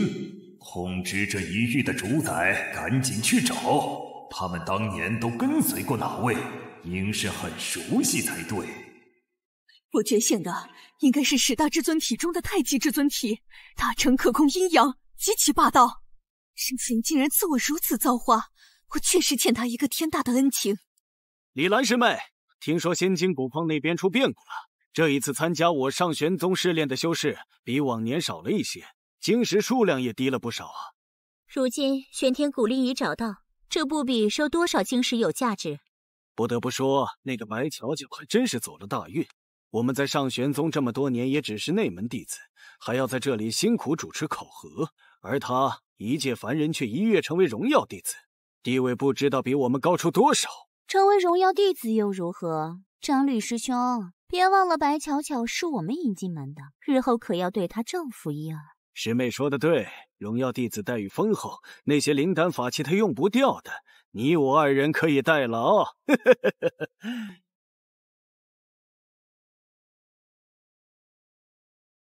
没有看到人形的身影，他难道没从仙境古矿里面出来？都听好了，上玄宗考核现在开始。第一关的考核内容很简单，在规定时间内走出前方的乱神迷宫即可。开始。走，赶紧进去抢占先机！大家去个伴，一起啊！看来他是不会来了。果然，面对妖宫中的那具恐怖古尸，没有生还的机会了。李兰师妹，参加试炼的修士差不多都进去了，关闭乱神迷宫入口吧。张律师兄，你看，是白巧巧的表哥，他竟然也来参加考核了。小子，站住！谁让你来的？你这种资质来参加试炼，不是找死吗？啊！喂，狂妄！张师兄，随他去吧，反正这家伙也会被淘汰掉。人形竟然来了！人形，仙境古矿的事情要多谢你。是你自己把握住了机会，还是那句话，希望你以后仍能做出正确的选择。这座乱神迷宫可以扰人心神，不是表面看起来那么简单。你跟着我，我带你通关。不用，我还有事，需要尽快出去。还是这么我行我素。这座乱神迷宫当年是白皙布置的护宗大阵，如今威能不在，想不到却被改成试炼之地。南宫小姐，这小子是不是听不懂人话？竟然想尽快出去，只顾自己乱走。不知道你是我们所有人中最了解乱神迷宫的吗？这种人脑袋不知道怎么想的。那小子跑得挺快，我一路上居然都没追上他。张金师兄，你怎么来了？看见这个小子没有？看见了，刚进入乱神迷宫参加考核。此人杀了我弟弟张田，我要进去灭了他。张师兄，宗门规矩，扰乱考核可是大罪，你等他被淘汰了再出手也不迟。他要通过了考核怎么办？残害同门可也是一项不小的罪名。张师兄可以放心，那家伙资质奇差，绝对会被淘汰掉。当真？那小子杀害我弟弟时闹出的动静，可不像是资质奇差。难道身上有什么宝贝不成？当真？如果那小子不被淘汰，张师兄你拿我试问。既如此，我便在此地等他出来。怎么回事？我走了半天，怎么又走回来了？这座乱神迷宫只有心神强大且有一定的实力才能闯过去。老子偏就要硬闯！乱神迷宫用蛮力根本破不开，想要出去太难了。该出去了，正好测试一下我的万物不灭体。那是什么？这么大的洞口，乱神迷宫不是说用蛮力根本破不开吗？刚才这边好像站了一个人，有人看清楚吗？洞口自动愈合了。顺利进入上神宗了，果然打蛇棍还在这里。怎么回事？万风铃怎么响了？万风铃响动，代表了有人走出了乱神迷宫。这才过了多久？有1刻钟吗？不可能，没有人能这么快走出乱神迷宫。就算是张金师兄，也用了2天2夜才走出来呀。应该是万风铃出错了吧？打蛇棍当年入神图仙，可惜最后却被一位异族祖师断成了3截。白曦曾经想重铸打蛇棍，但直到最后也只找到了这1截。虽然打蛇棍不完整，但威能仍然撼天动地，应该可以助我再重开一个星海穴窍。那个人是谁啊？没见过，他坐在圣石前面干什么？不会在参悟什么吧？哼，有病吧！圣石虽然是白曦祖师所留之物，但仙辈早就探查过，只是一块普通石头，放在这儿也只是一种象征，有什么可参悟的？终于出来了，这2日差一点就心神失守，闯着乱神迷宫简直就是折磨。我应该是第一个出来的。这次考核我南宫云雪稳居第1，但邪那家伙不跟着我，只能说他没有福分，恐怕现在还在里面转圈圈吧。南宫小姐，你看那边！什么？那是人形？他竟然比我还早出来！原来他说要尽快出来，并不是大话。恭喜你，第1个走出乱神迷宫，只用了2天时间。南宫小姐以后在上玄宗前途无量。这位师兄，我不是第1个。啊，不是第1个，他才是第1个。什么？是那小子？他什么时候走出来的？恐怕要问他自己。我出来的时候，他已经在那儿了。小子，你是什么时候出来的？2天前。2天前？准备的差不多了。打蛇棍已经沉寂了无数年，此刻便唤醒了他。师兄，如果这家伙说的是真的，那2天前万风铃的响动，就是因为他走出来了。只花了1刻钟不到就走出了乱神迷宫，这不可能！就算祖师白曦仙子在世都不可能。但他确实出来了，怎么算成绩？事关重大，得禀告大长老。 2天前就出来了，如果这任性没说大话，肯定和在仙金古矿一样，掌握了通过乱神迷宫的技巧。你们看，他在干嘛？你干什么？给我下来呀！圣石岂容你玷污！疯了，简直就是个疯子！他竟然敢爬圣石！怎么回事？这小子怎么在这里？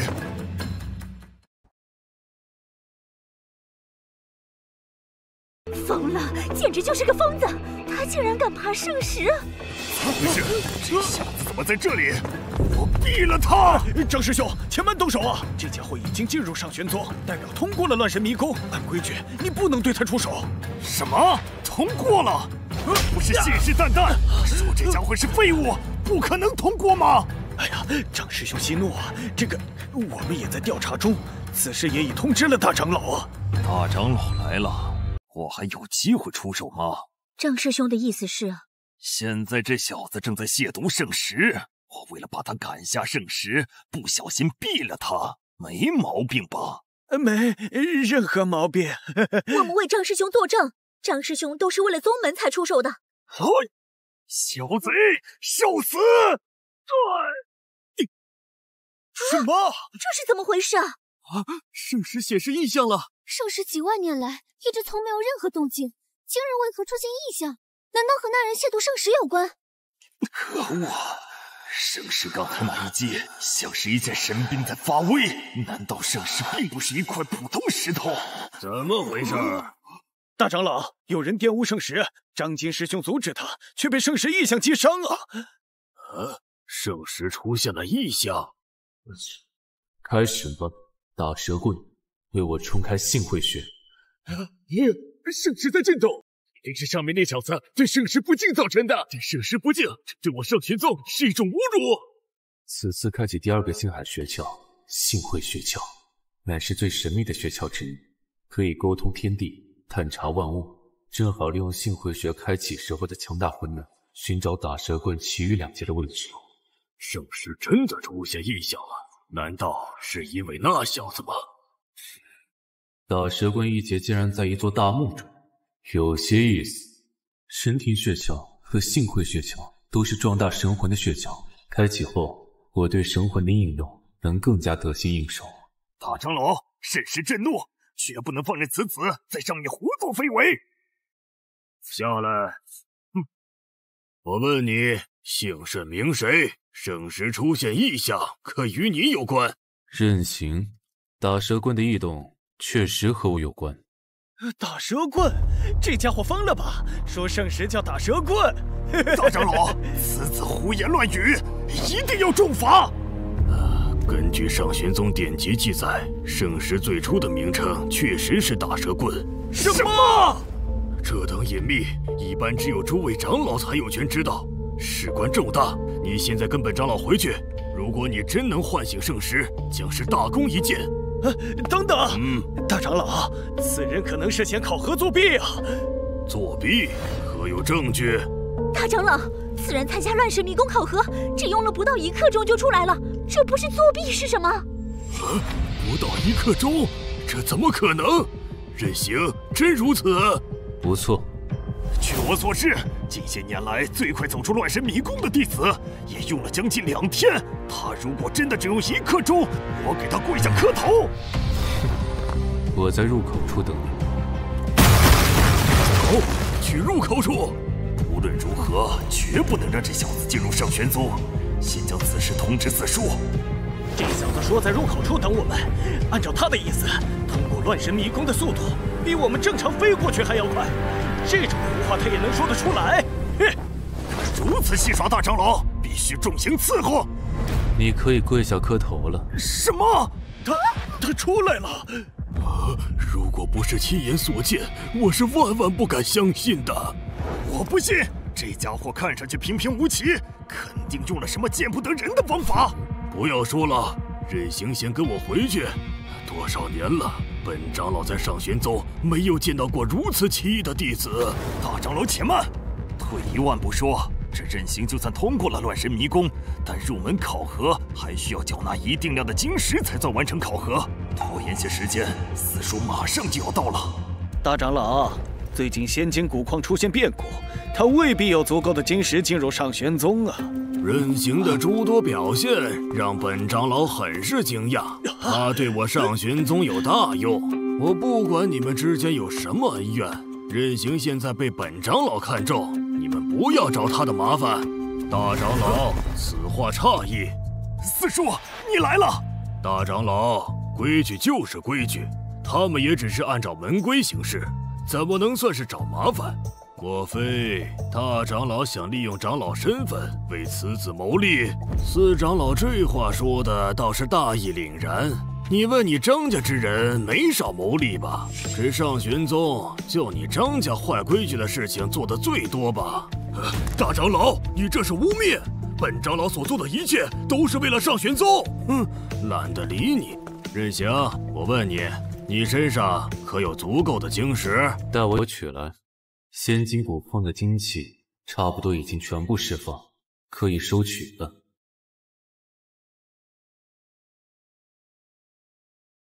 爷的手段那是翻手为云，覆手为雨，这里积累无数年的精气，居然瞬间被吸收了。他在干什么？哼，故弄玄虚，这种人我见多了。来了。从哪儿飞来的葫芦？来上玄宗一趟，这算是我送给上玄宗的大礼。哼，你能拿得出什么大礼？我来看看这葫芦里卖的什么药。你看不得？有什么看不得？我作为此次考官，自认有资格看。不好，这是阴气！任行，你敢害我！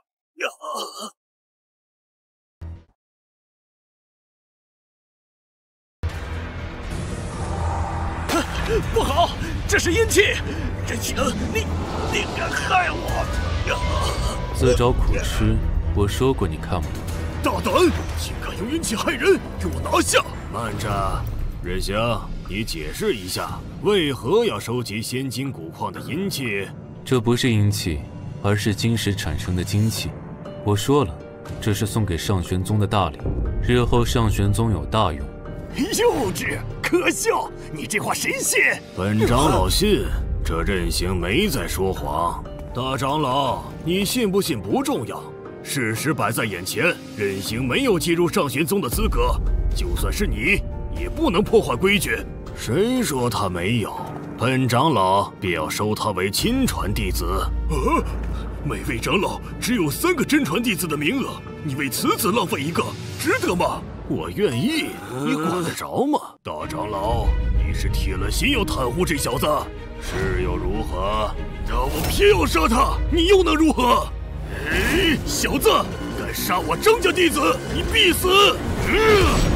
大长老，要是这一切，我肯定不是你的对手。近日我可是知道立功出错，伤势不轻。我再说一遍，让开！这任行，我保定了，想让本长老让开，拿出真本事来。看来上玄宗虽然没落，但全是废物。长金，我亲指大长老，你速速毙了任行，为你弟弟报仇。任行，挑了一个小丑，你的命到此结束了。你们2个出手！看你死到临头吓傻了吧？让他们对我出手？什么？小玉、李兰，你们疯了！打我干什么？我的身体自己动起来了。放屁！滚开！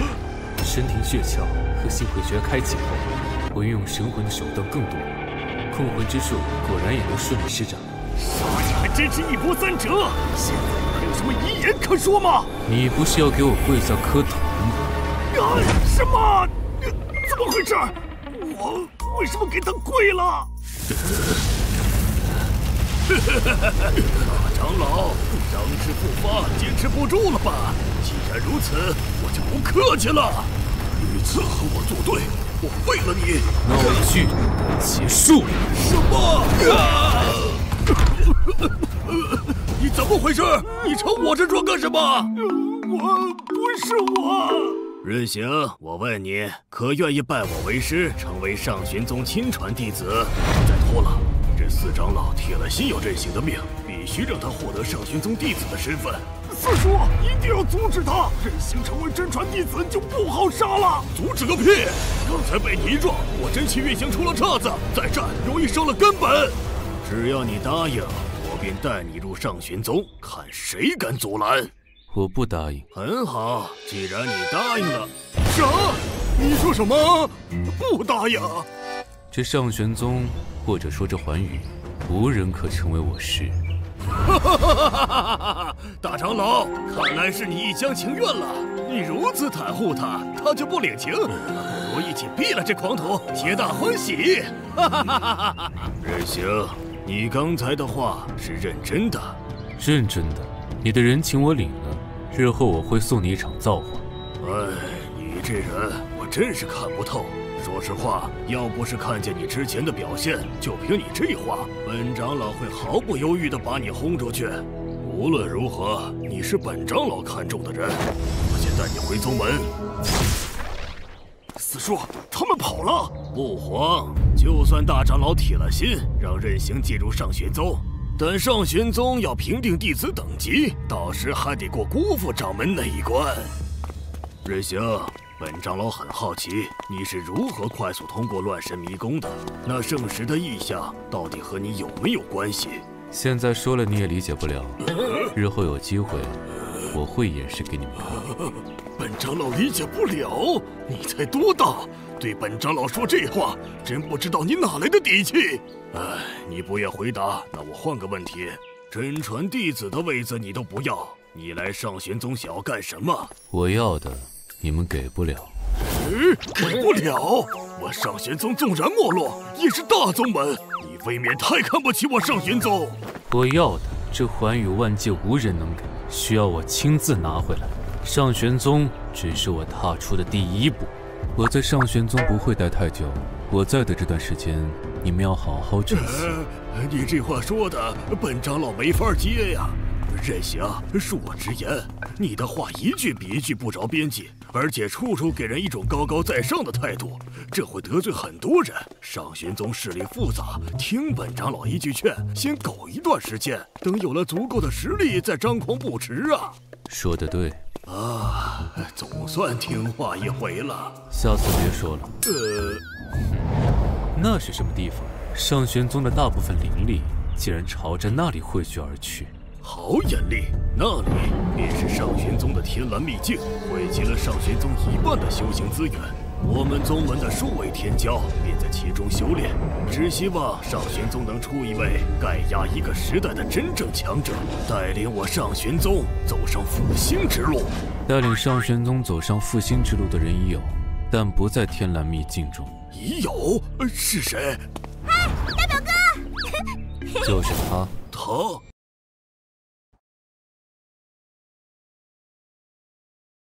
他这不是前几日因为找到玄天古令新晋升的荣耀弟子白巧巧吗？哎，大表哥，几日不见，甚是想念啊！任行，我们测试过白巧巧的资质，没有任何培养价值，今后切记慎言。如今上玄宗局势不稳，掌门之位空缺，你这话会引来杀身之祸的。郭副掌门到，见过郭副掌门。哈哈，没想到如此小事也值得你亲自前来。宗门选人关乎千秋万代，怎么能是小事？你就是任行，就是你拒绝了成为真传弟子。真传弟子何足道哉？口气不小，你莫非想当掌门不成？掌门我不当。哼，算你有自知之明。掌门人选已有，就是他。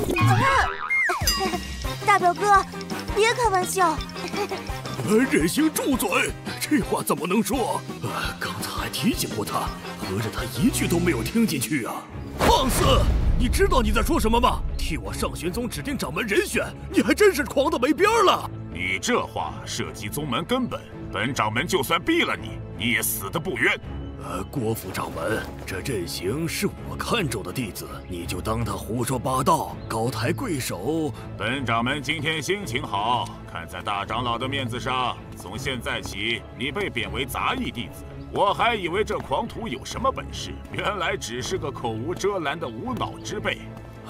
算了，杂役弟子就杂役弟子吧，磨练一下他的心性也好。大表哥，我听说杂役弟子很惨的，每天有干不完的活，还没有修炼资源，终生都会被困在杂役房，得不到晋升。1个月之内，我会成为首席天官。郭掌门，你没事吧？你说什么？你说你要成为啥？他说他要成为天官，我不会听错了吧？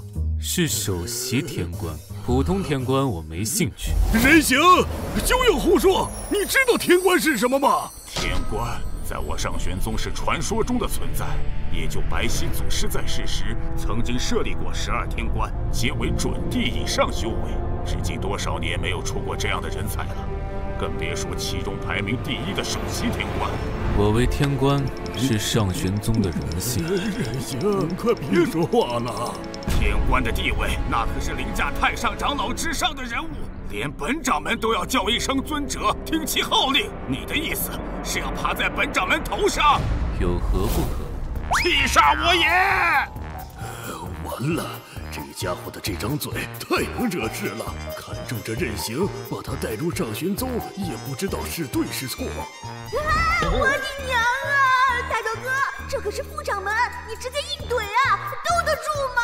本长老这辈子听到的狂话加起来都没有今日多。郭掌门，请允许我在宗门内动手，我现在就拧下他的脑袋，看看里面怎么长的，竟然说出这种大逆不道的话！大长老，此子你现在无论如何也保不下了。往小了说，这家伙在辱我上玄宗；往大了说，他这是造反。郭副掌门息怒，我觉得任行还可以再抢救一下。本长老日后对他严加看管，出了事我负责，如何？不行，来人，把任行给我拿下！等等，荣耀弟子白巧巧，你干什么？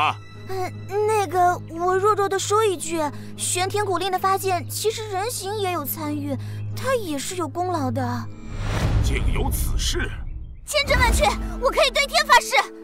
郭副掌门，这任行有功在身，按门规功过可以相抵，就给他一次机会吧。不可，郭掌门，此子已无药可治，不可留。郭副掌门，我愿意用1年的灵石俸禄换取任行的一次机会。大长老，值得吗？我看你是疯了！一个没有背景和资质的普通小子，你对你亲儿子都没有对他好吧？普通，在你看来普通，我却看到了任行的不同寻常。郭副掌门，我意已决。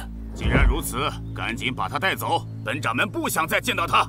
任行，走吧，本长老带你去杂役房做春秋大梦。王执事，这任行就交给你了，好好照顾他。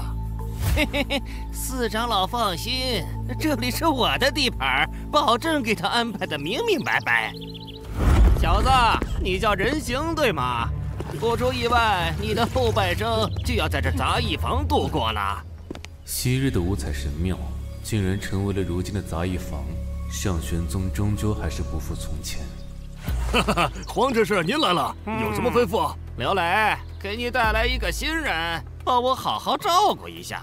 新人狂妄至极，郭掌门四长老得罪了个遍，你知道该怎么做。我办事您放心。小子，杂役房感觉怎么样？环境太差，需要打扫。到了杂役房，你是第一个跟我挑环境的人，头很铁啊！开饭了，先吃饭，吃完饭再拿它找乐子。刘哥，来喝酒，喝，我敬你一杯。五彩神庙曾经是上玄宗最适合修炼之地，如今却污秽不堪，神光不再。不过主体根基还在，倒是还可以用。小哥，先吃饭吧。你是新人，等会儿有很多活要干，不然没力气了。你们平常就吃这些？好东西都被占了，我们只能吃这些。他们没有给你留饭，这是我那份分出来的，你不嫌弃就吃点吧。叶京，你在干什么？我看他没饭吃，给他点饭，要不等会儿干活没力气。这个丑八怪，多管闲事，是不是看上这个小白脸了？我没有。把地上给我收拾干净，滚去干活。是。任行，你听好了，今儿杂役房新到的200个马桶都给我洗干净了。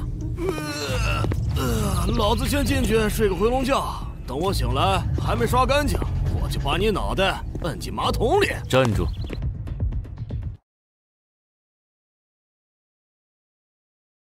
任行，你听好了，今儿杂役房新到的200个马桶都给我洗干净了。老子先进去睡个回笼觉，等我醒来还没刷干净，我就把你脑袋摁进马桶里。站住！你在和我说话？你不能进去。不能进去？为何？你这样的货色不配进五彩神庙。你骂我？叶京，起来，你不用收拾。我马上就收拾完了。你脑袋是不是被驴踢了？也配在这里发号施令？没有我的命令，他敢不收拾吗？起来，今日起，这里我做主。公子，你做主？你不知道我刘磊在杂役房的绰号吗？没兴趣知道。老子必须让你知道！这小子闯大祸了。刘哥可是绰号剑齿虎，吃人不吐骨头。这小子不死也废了。什么？刘哥被扇飞了！现在起，这里我做主，有意见吗？我没意见，公子，我真没意见，我流泪服了，这里你说了算。我他妈的只是说慢了半拍就多挨一巴掌，太狠了。以后这间房子归我了。公子，我替你打扫一下。对了，你绰号叫什么来着？不是一提，小人在你面前就是一条哈巴狗。哈巴狗，绰号不错，以后就这么叫。你高兴就好。公子，洗漱完吃点饭吧，你昨天什么都没吃。叶金，你不必如此。我长得丑，公子嫌弃我也正常。不过伺候公子是我自愿的，因为公子是第一个没有嘲笑我的人。这里每个人都把我当成一个笑话，只有公子把我看作是一个正常的人。叶金感激你，公子，就让我跟着你吧。你并不丑，只是你的机缘还未到来，尚未羽化成蝶。起来吧，吃完饭陪我出去转转。是，公子。哈巴狗，刘哥，就你的。公子，你有什么吩咐？整个院子都给我打扫一遍，我要一尘不染。是，杂役房一直都是脏乱不堪，一尘不染，这不难为人吗？叶金，上玄宗为何没有掌门？不是上玄宗没有掌门，而是掌门失踪了。失踪？详细说说。上玄宗现任掌门是在20年前失踪的。至于失踪的原因，据说掌门是为了得到一件可以改变上玄宗命运的宝物。人形，人形，我一直在打听你的下落，没想到在这里碰上你了。进入上玄宗后，你去哪儿了？南宫师妹，何必多此一问？杨师兄，什么意思？这名叫人形的弟子身边跟着的是杂役房有名的丑八怪叶京，不用问也知道，这个人形是进了杂役房了。不可能，人形怎么可能进入杂役房？南宫师妹，此事我也听说过，有一个狂徒招惹了郭副掌门和四长老，被贬入杂役房，想必就是他吧？我还是不信，人形，你真的进了杂役房？不错，南宫师妹。一入杂役房，修仙再无望。这人形不管之前和师妹有什么关系，从此以后你俩就是云泥之别了。这师妹还念着旧情，看来还是没有明白上玄宗身份不同的差距。今日我就为师妹上一课，让师妹知道真正修仙世界的残酷。你们两个杂役弟子剑道无等，还不拜见？见过几位师兄。朱师兄，这不好吧？南宫师妹，没有什么不好，这就是规矩，这就是高低贵贱之分。元祥，为何不行礼？滚一边去！大胆！你说什么？滚！猖狂！我还没有见过这么狂的杂役。师兄息怒，人形就是这臭脾气。人形，杨师兄和朱师兄都是宗门精英弟子，地位尊贵，给我个面子，道个歉，这事就算过去了，行不行？可以。还好啊，这人形听劝了。你们两个跪下给我道歉，这事儿就算了。杀！你耳朵听啥了？我是让你道歉。师妹也看到了，这愣头青根本不听劝。既然如此，我只能来硬的。给我跪下！起来。我叶京，你既然选择跟着我，日后除了我之外，任何人都不必跪，你明白吗？是公子。反了！两个卑贱的杂役竟然敢反抗精英弟子，我废了你！师傅，竟然有几分本事，我来！这怎么可能？我的手！人形，住手！为什么住手？他们是精英弟子，伤了他们是大罪。我这是为你好。为我好？为什么不一开始就阻止他们找我麻烦？南宫凝雪，你终究选错了，我们走吧。选择错了？我真的选择错了吗？可恶！一个小小杂役敢伤我们，去找姜师姐。姜师姐肯定会给我们做主。姜师姐，难道就是那个精英弟子第一人的姜希儿？不错，而且姜师姐出身人皇世家，地位高贵，定能让这人形脱层皮。南宫师妹和我们一起去，正好帮你引荐一下姜师姐。如此，多谢二位师兄。人形，我的选择没有错，如此形势下是你做错了。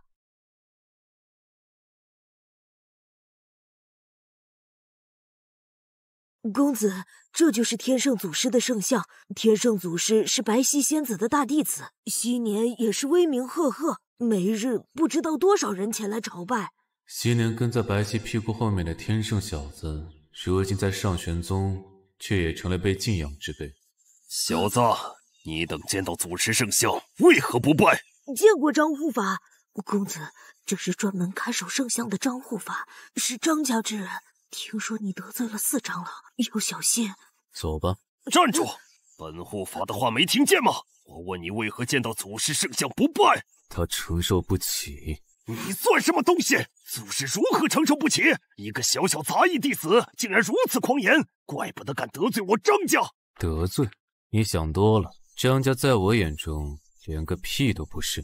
狂妄放肆无知，你也就仗着门规护你，本护法不能直接将你击杀，但我告诉你，这里不是你能放肆的地方，不尊祖师在上玄宗是大罪，本护法有权罚你在此跪拜3天3夜。现在立刻给我跪拜！我拜，你会后悔。后悔？本护法要是后悔，就跟你姓，叫你爹。想占我便宜，你也配？老子叫你爹，还是占你便宜？没想到公子欺人倒是有衣裳，气死我了！气死我了！本护法从未见过如此厚颜无耻之徒！你再不跪拜，我直接毙了你！如你所愿吧。怎么回事？啊！祖师圣像怎么裂了？祖师圣像炸了！我作为看护圣像的护法，可怎么向太上长老交代呀？应该是这里了。公子，前面不能进去了，这里叫天绝谷，是宗门唯一的大凶之地，万年来生机断绝，生灵不可入。我修为低微，只是站在此地便难受至极。公子，这是……我传你一个神咒。默念便可抵御灵力侵蚀，在此等我。公子传我的那几句神咒，竟然如此神奇，果真没有任何不适。在这边，叶金，我问你，那小子去哪了？公子进入了天绝谷。进入天绝谷？张师姐，看来我们白来一趟。那家伙自寻死路，进入天绝谷，恐怕已气绝身亡了。脑袋有多大颗，自己往天绝谷中爬。五彩晶石果然在这里。五彩晶石乃域外坠落，对灵力有极强的吸附能力，方圆几里内的灵力都会被吸进，所以这里才会生机断绝。修复五彩神庙的材料有了，但五彩晶石不可装入任何储物空间，接下来还得找人搬走。师兄，天绝谷真的如此凶险吗？有进无出？南宫师妹，天绝谷那是相当凶险，就算是郭副掌门进入里面，也待不了1刻钟，更别说那小子，绝对十死无生。人形，我原本很看好你，但你太过自大了，我的选择没有错。既然如此，我们走吧。野晶，别傻等着了，现在你就是想给那小子收尸，都是妄想。不会的，公子绝对能出来。如果他能出来，我管他叫爹。你这种货色，也配做我儿子？公子，这怎么可能？他怎么出来了？什么？他竟然从绝地中安然无恙的出来？任大哥，我看他是装腔作势强撑着，自身灵力恐怕早被吸干，力不久矣了吧？不管如何，这小子有古怪，先拿下他审问清楚。麻烦将师姐压阵，我们动手擒下。师姐，你为何打我们？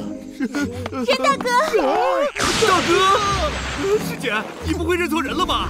他只是个杂役弟子啊！看我像是认错人了吗？师姐，我们错了，饶了我们吧！我们不知道一个杂役会是你大哥呀！哎呀，杂役？你们说任大哥是个杂役？到底怎么回事？人形竟然认识江师姐，而且江师姐对他的态度是如此恭敬。任大哥，我刚回宗门，你怎么成了杂役弟子？边走边说。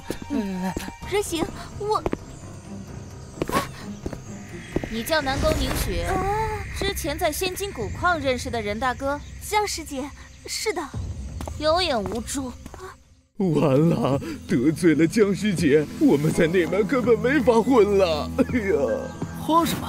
这上玄宗又不是江师姐说了算，若和张家比，他也算不上什么。张家确实实力庞大，又有4长老罩着，这些年在上玄宗越发根基深厚。南宫师妹，还愣着干什么？跟上啊！我又选错了吗？任大哥，我去和我师父二长老说说，让他把你调出杂役房。你要是愿意，也可以让我师父收你为徒。不用，我1个月后会成为上玄宗首席天官。啥？首席天官？你认真的？你不信？我拭目以待。哎呀，终于打扫干净了，累死老子了！这下任公子回来应该能满意。刘哥，你还别说，院子打扫干净，哥几个还挺有成就感的。刘磊，事情办得怎么样了？黄执事，您来了呀？人形那小子呢？在哪张床上躺着？带我去看看。他不在这里。没让躺在这里，还是刘磊你狠呐！打残了都不给人家安排个住的地方。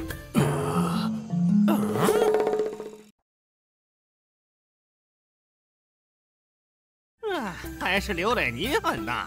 打残了都不给人家安排个住的地方。院子怎么这么干净？这还是杂役房吗？谁做的？黄执事，是我带人打扫的。开什么神仙玩笑！你们这群邋遢玩意儿还会打扫院子？你还不如说你被人形那小子打服了，逼着你把院子打扫了，这种话来的靠谱。黄执事料事如神啊！料事如神？啥意思啊？别废话，赶紧带我去找那小子，我还要给4长老回话呢。不用找，我回来了。这小子怎么安然无恙啊？不是打废了吗？哈巴狗打扫的还算干净。哈巴狗？他在叫谁啊？叫我。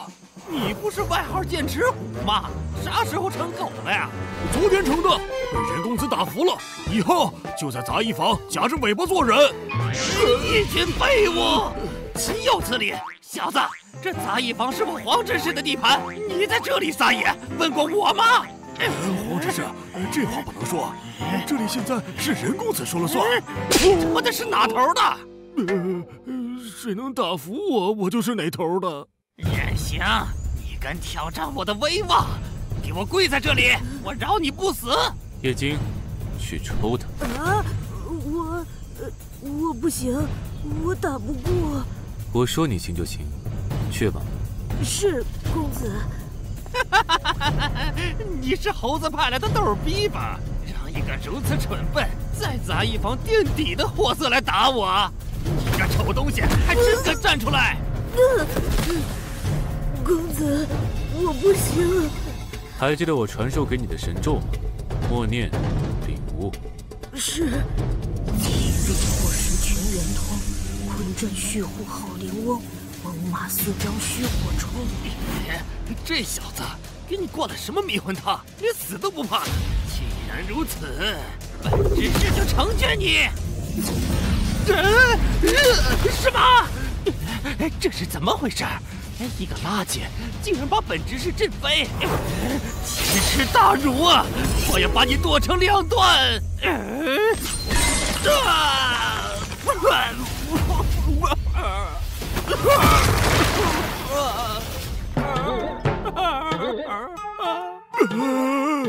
叶京竟然打败了黄执事，确定我不是在做梦？六哥，打我干啥？好了，确定了，不是在做梦。多谢公子赐我机缘。这不算机缘，你真正的机缘还未到来。啊！叶京今天有如此惊人表现，原来都是因为任公子随手点拨，就让一个一无是处的人脱胎换骨，简直是神仙手段啊！这个大粗腿，我刘磊一定要抱紧了，无论如何也不能撒手。太上长老，天圣祖师的圣像碎裂真的和我无关啊，是那个叫任行的小子动了手脚。一派胡言！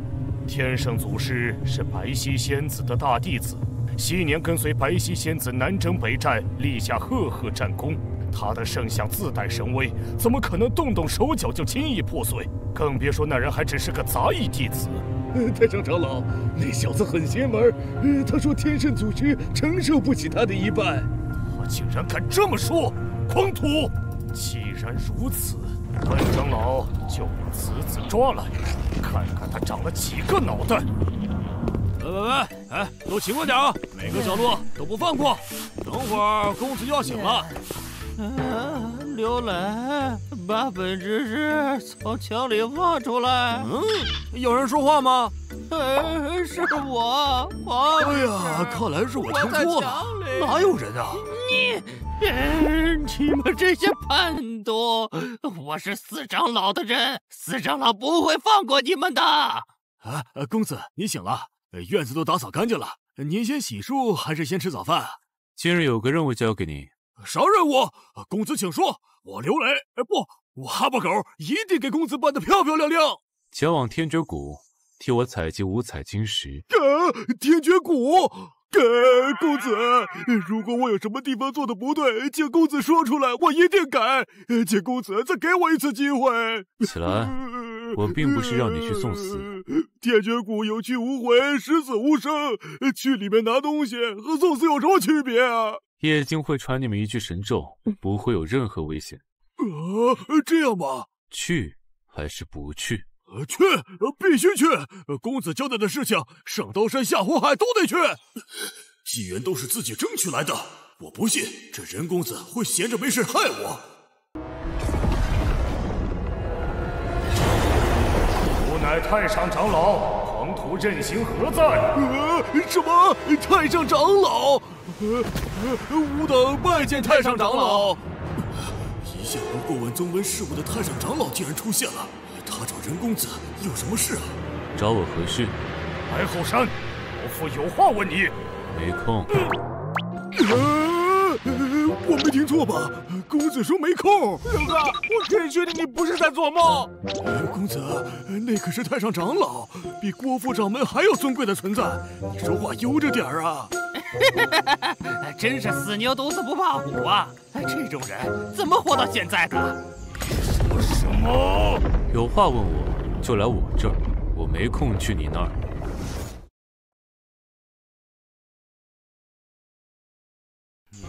说什么？有话问我，就来我这儿，我没空去你那儿。大胆！小小杂役敢忤逆本太上长老！聒噪！刘哥，任公子好像闯大祸了，他把天好小子，这次太上长老一个巴掌呼死你！我跟你姓。还愣着干什么？速去天绝谷！刘哥，这种形势下不跑路吗？跑个屁！太上长老发怒，你跑得了吗？我们既然抱上了任公子这条粗腿，那就相信到底。不是不相信他，但是啥粗腿能扛得住太上长老啊？别说了，说多了就是命苦，赶紧去干活吧。他刚才呵斥我，还一个大耳瓜子破了本长老的千里留影，是不是？是这样。狂妄无知，胆大包天！你告诉我，一个杂役弟子哪来的底气这么狂？我看不懂此子，却大受震撼。太上长老，我替你把那小子抓来，速去速回！几百年了，没被这么气过。本长老先缓会儿。叶静，默念这几句咒语就可以进入天绝谷，你没骗我们？我从小到大没骗过人。我进去试试。真的没事，我没有收到任何反噬。这也太神奇了！天绝谷连郭副掌门都不敢进入，我们竟然可以随意进出。任公子确实了不起。哈哈，兄弟们，你们也看到了任公子的神异之处，是福不是祸，是祸躲不过。现在我们就跟着任公子一条道跑到黑了。公子，五彩晶石搬回来了，还不够，再去搬。这些只够夯实地基，激活此地的阵法。大表哥，我来看你了。怎么墙里还有一个人？表演杂技吗？怪好看的。我谢谢你。都说杂役院脏乱差，不过看起来还不错哦。对了，大表哥，我给你带好东西来了。什么东西？我不是顶了个荣耀弟子的名头吗？每个月零食和天才地宝发放的不少，我修行一费千里也用不上，一部分我送出去打点了，一部分就给你送来喽。打点？就是给大表哥你去评事儿了。你上次可得罪了不少人，我上下打点一番，就算不能阻止他们找你麻烦，也可以缓一缓嘛，给大表哥你废材崛起当主角的时间呢。嘿，是不是很感动？不用谢我，在这上玄宗，咱俩可是最亲的人呢。我不想着你想着谁呀？嘿，大表哥，你肯定不是一般人。哪天飞黄腾达了，到时候你别忘了带我飞呀。这些我用不上，你拿回去吧。以后也不要打点了，你不能修行，只是暂时的。你放心，有我在，你想往哪儿飞就往哪儿飞。白皙前世为了我，为了人族付出太多，这一世我绝对会护你平安喜乐。大表哥，我太感动了，你以后就是我异父异母的亲哥哥。你这次来的正好，玄天古令借我一用。这枚令牌既然如此重要，都能让我混个荣耀弟子，搞不明白上玄宗为什么不收回去。玄天古令有缘者得知，不得强行收回，这是门规。起！发生了什么？我怎么感觉这里的灵气突然浓郁了很多？好舒服啊！此地是上玄宗最适合修炼之所，你以后在此修炼便可。五彩石庙的根基阵法已经激活，等五彩石庙完全被修复，就可恢复往日光彩。大言不惭！一个杂役房竟然被你说成最适合修炼之所，你咋不上天呢？你有意见？本护法何止是有意见，我告诉你，我奉太上长老之命来抓你的。乖乖跟我走，不然本护法打得你满地找牙都算轻的。我说了，让那老家伙自己来，我没空去找他。老家伙，你竟然管太上长老叫老家伙！程护法，这小子不是表面上看起来那么弱，你小心。我乃护法，对付一个小小杂役弟子，有什么可小心的？稳妥起见，最好叫四长老来一起拿下此子。闭嘴！本护法拿下他，还不是手到擒来，易如反掌？我毙了你！站住！你算什么东西？你让我站住我就站住！什么？我的身体动不了了！小子，你敢耍阴招，立刻放开我，否则……趴着！杂役房什么时候有这么强的法阵了？我竟然毫无反抗之力！任行，我是太上长老的人，我……你是谁并不重要。张护法，你没事吧？没事，本护法累了，看你一个人无聊，过来陪陪你。都被人打成这样，还搁这吹呢？你是不是不信？你看我现在慌吗？我根本不慌，知道我为啥不慌吗？你心大。放屁！我是太上长老派来的，我不回去交差，太上长老肯定会亲自来找，到时候这任行还有活路吗？公子，天绝谷中几乎所有的五彩晶石都找来了，差不多了。五彩神庙该恢复昔日神采了。来瞧瞧，盘坐，领悟。哦，好。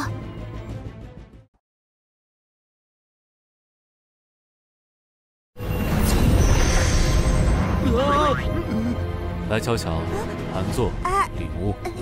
哦，好。我眼花了吗？杂役房大殿怎么在发金光？这种气息是杂役房发生什么了？张护法去杂役房还未回来，难道出了什么变故？唉，成事不足。罢了，修炼玄天真玉诀已经几十年没有走出洞府了，出去散散心也好。如何？可有领悟？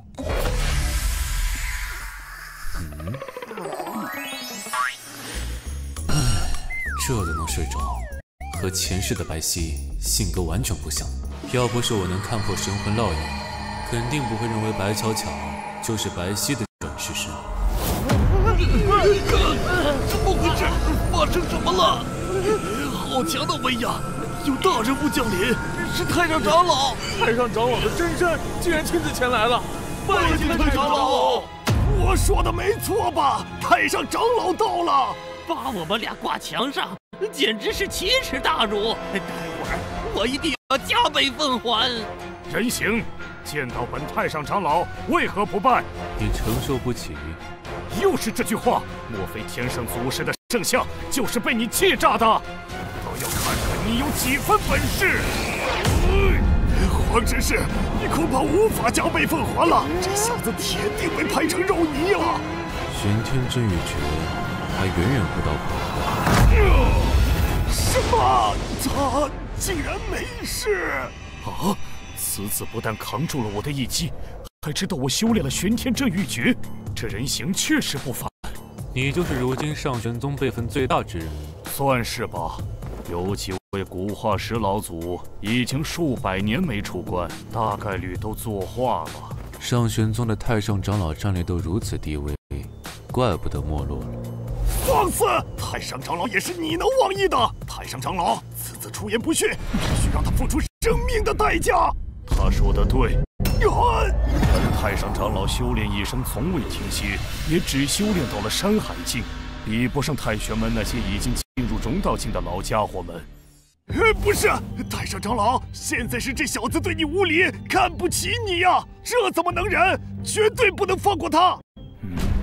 确实不能放过他。任行，本太上长老收你为徒。什么？太上长老，你老能不能按常理出牌？虽然有些看不透你，但刚才能扛住玄天正玉诀的威压，在上玄宗没几个人能办到，这足以说明你的妖孽之处。本太上长老已100年没有收徒了，今日就破例一次。人公子竟然被太上长老看上了，这可是天上掉馅饼的大机缘啊！人公子从此以后飞黄腾达，一飞冲天，可别忘了我们这些挂件儿啊！任行，还不叫师傅？老家伙，你想多了。你叫我啥？本太上长老不要面子吗？你叫我老家伙，我这暴脾气，我自己都控制不住啊！你今日确实要收徒，不过不是我，而是他。我，大表哥，你又把我安排明白了。我要收谁当徒弟，还要听你的吗？我是太上长老，不是太好说话。进来，有些事情需要知道。活了大半辈子，就没见过这么轻视本太上长老的人呐！心平气和，沉心静气，怒意伤肝。看看这小子到底要搞什么？这人形是不是有病啊？太上长老给他馅饼，他不但不接，还把馅饼砸太上长老脸上了。我敢断定，待会儿这人形出来时，绝对是一具尸体。完了，这该怎么收场？跑路吧！都给我淡定！相信公子一定会平安无事，富贵险中求。都给我顶人公子！刘哥，要不是你腿抖得厉害，你这话我就信了。小子，有什么话赶紧说，说完我送你上路。我叫你来有3件事。第一，你先等等，你坐下了，你让我站着，你坐着。心平气和，沉心静气，怒意伤肝。毕竟是个天骄，一定要忍住不拍死他。有什么不妥吗？大表哥，这多少有些不尊老爱幼。不尊老爱幼有个屁的关系！你这是在蔑视我呀！你把本太上长老当什么了？我忍不住了！镇玉诀，这你也能挡住？你真是新入门的杂役弟子吗？既然如此，本太上长老要出全力了。紧箍，真是！刚才那股气息就是这座屋子散发的，这光辉是什么？我的身体竟然寸步难行。不对，这种五色光辉极其神圣，很像古籍里记载的。难道这真的是？你想的没错，此地便是上玄宗的五彩神庙。可五彩神庙几万年前就已神威溃散，消失不见。还不信？这难道是白皙圣祖师？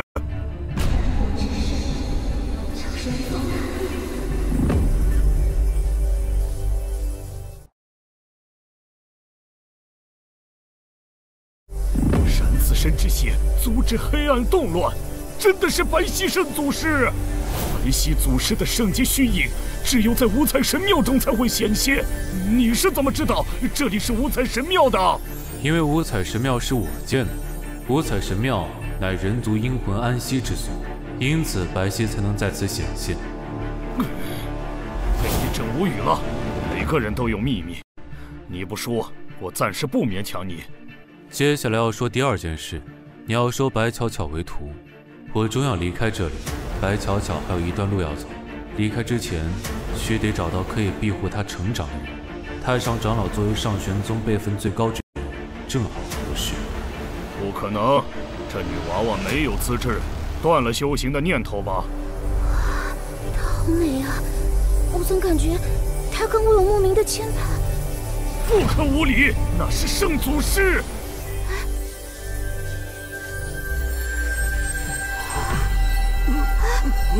现在如何？圣祖师看中的人，我自然可以收他为徒。你感觉如何？大表哥，我感觉刚才那位姐姐影响了我有点想哭。五彩神庙保留了白曦前世的一缕神魂光华，为白巧巧加持后，白巧巧觉醒了前世的一些意念，从而心性朝着白曦慢慢靠拢。不过我白巧巧是个快乐的女青年，我要开心，我要乐呵呵，我要笑哈哈，我要痛痛快快的。白巧巧之前的生活都经历了什么？心性够坚韧的，竟然没有受到白曦神魂光华的影响。任行，我想问你是怎么调动五彩？问就是我建的。还能不能好好说话了？现在我说第三件事。我可并不想听哦，听了怕不是要被气死。我传你进阶版的玄天真玉诀，帮你突破桎梏。毕竟现在你太弱了，配不上太上长老的称号，也不配当白巧巧的师傅。呵呵，你传我进阶版玄天正玉诀？你以为玄天正玉诀是什么？那可是上玄宗最顶级的功法。装模作样，你如果能做到，我给你跪这儿。去！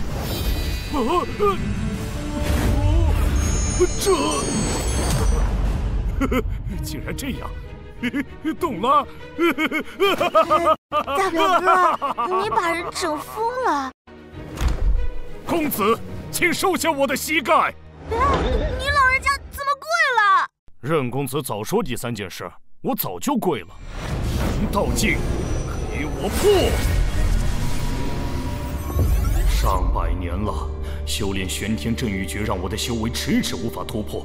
如今不但功法有成，连修为也直接突破到了融道境。老夫终于赶上太玄门的老家伙了。玄天真玉诀优点是威力奇大，缺点便是难以修炼。这次你能一举突破，也得益于你几百年的积累。我只是为你点破了那道门。能点破那道门，比几百年的积累更重要啊！否则我穷极一生，恐怕也难寸进。任公子真乃神人呐！这么长时间了，太上长老怎么还不出来啊？着什么急？拍死一个任行还不是手到擒来？只有太上长老出来了，那任行想必已经凉透了。任公子，请。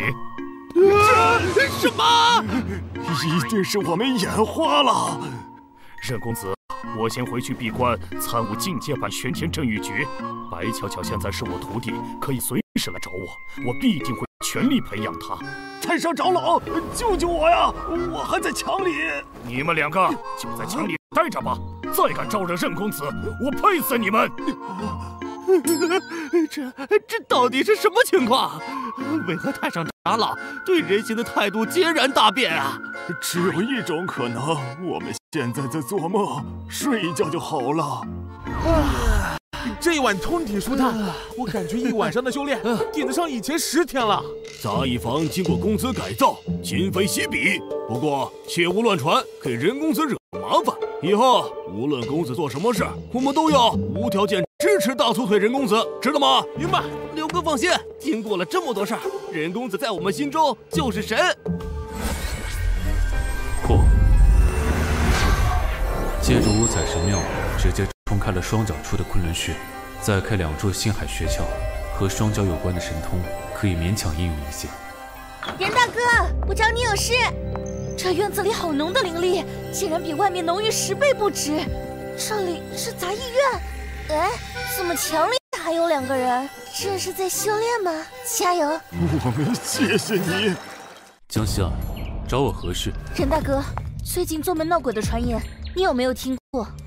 这事我听说了，内外门的弟子传得可邪乎了。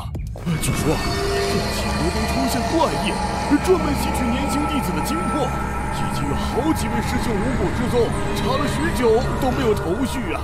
任大哥除魔手段通天，连元魔都能除掉。如果能解决此事，宗门必定另眼相看。身为内门弟子，甚至亲传弟子也不是不可能。我对闹鬼没兴趣，不过圣启阁，我倒是想去看一下。南宫师妹，这2日考虑的如何了？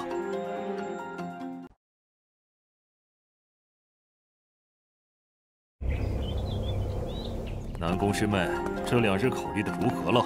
张师兄，此事我还没想好。南宫师妹，这有什么可想的？和张师兄联合，对你只有好处，没有坏处。我听说南宫师妹的一位叔叔进入天蓝秘境几10年了，天蓝秘境倾尽宗门1半的资源，里面的天骄一旦出世，必能身处上玄宗高位。南宫师妹，不管南宫家与张家在世俗如何竞争，在上玄宗，只要你我2家联合，未来这上玄宗就是我们说了算。真的说了算吗？人形他奇怪，我想人形干什么？人形再厉害，也只是混迹在上玄宗的底层，根本无法跃上上玄宗上层。张师兄，最近圣启阁闹鬼之事，你可听说？不如去看看。听说这一次谁能解决此事，宗门有重赏。去肯定要去，不过不只是我去，这次我哥张钻也会前去，亲自解决此事，为我谋得亲传弟子的资格。啊！张钻师兄出关了，有他在，定能解决此事。张师兄也会得偿所愿。张钻吗？那个天生王体、自带天眼神通的张家奇才。任大哥，这里就是圣启阁。果然，这里也破落了。宗门为何这么重视圣启阁？一个破房子而已，这你就不知道了吧？我3师叔的侄子是专门给大长老打扫卫生的。他偶然听见这圣启阁内极有可能藏着上玄宗失传已久的地术和命术。啊！地术和命术，这要是被找到，我上玄宗还不原地起飞？所以郭副掌门等人都是无比重视，谁能解决此事，一个真传弟子的名额是跑不了的。进去吧。慢着！行，一个杂役弟子，谁允许你来这里的？皇之事是怎么办事的？这都几天了，人心竟然还活蹦乱跳的。张金，我叫任大哥来这里的，你有意见？怪不得这几日还好好的，原来是学会当小白脸儿，找了江希儿这个靠山。哇，得罪我张家，江希儿护不住你的。张金，再敢出言不逊，别逼我教训你。江希儿，一个没落的人皇世家，哪来的底气和我横？有本事，你敢！江希儿不愧是精英弟子排名第1，张金都不是他的对手。他们此次都是来争夺真传弟子的席位吧？可恶，江希儿，你别废话！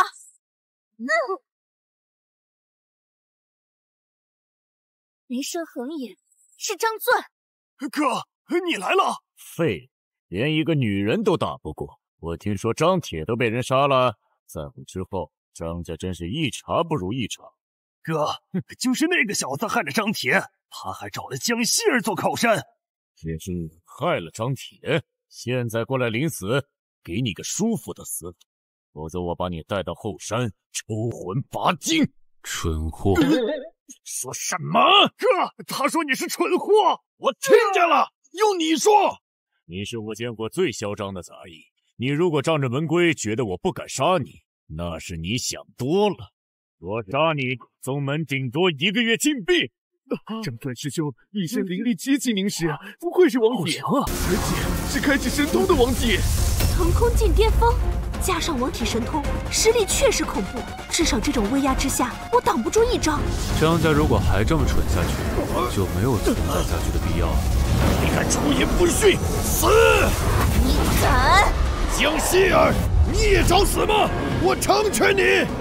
我只是宝体，一开启神通根本挡不住。住手！师傅，你怎么来了？为师不来，你刚才就被重伤了。拜见二长老。张钻，你敢伤本长老弟子，活腻歪了。回二长老，我并不是针对姜师妹，实在是姜师妹非要护一位杂役弟子，我也是被迫出手。为师让你来探索圣启阁，你去护一个杂役弟子作甚？这个，师傅，这是人形任大哥，之前帮过我。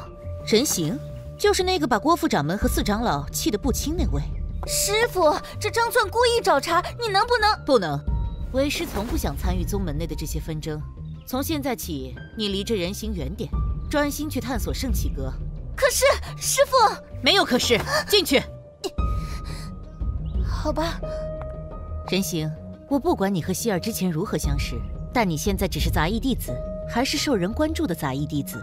希儿他是玄冰宝体，前途无限，我不希望你借助他来达到什么目的。想多了，一个宝体能有什么前途？而且不是我借助江希儿达到什么目的，是江希儿能和我产生联系。这一份大机缘，你竟然想毁掉？你说什么？二长老，这小子就是这一副不知天高地厚的德行，不如我帮你赶了他。我的事不用你管，滚！怪不得郭副掌门都被这人形气得3天没法进行修炼，他是真会气人呐！走，我们也进去。南宫师妹，你还愣着干什么？我还是不进去了。有张钻师兄和江希儿师姐打头阵，应该没什么危险。我们也进去凑凑热闹，没准就发现什么大机缘。当年建造圣启阁，有盛世开启，天下太平之意，没想到却有人成了叛徒。大业未成，圣启阁最终也没有启用，反而成了魑魅魍魉的幽居之地。任大哥，我在里面看了一圈，没有什么特别的呀。有，就在身后。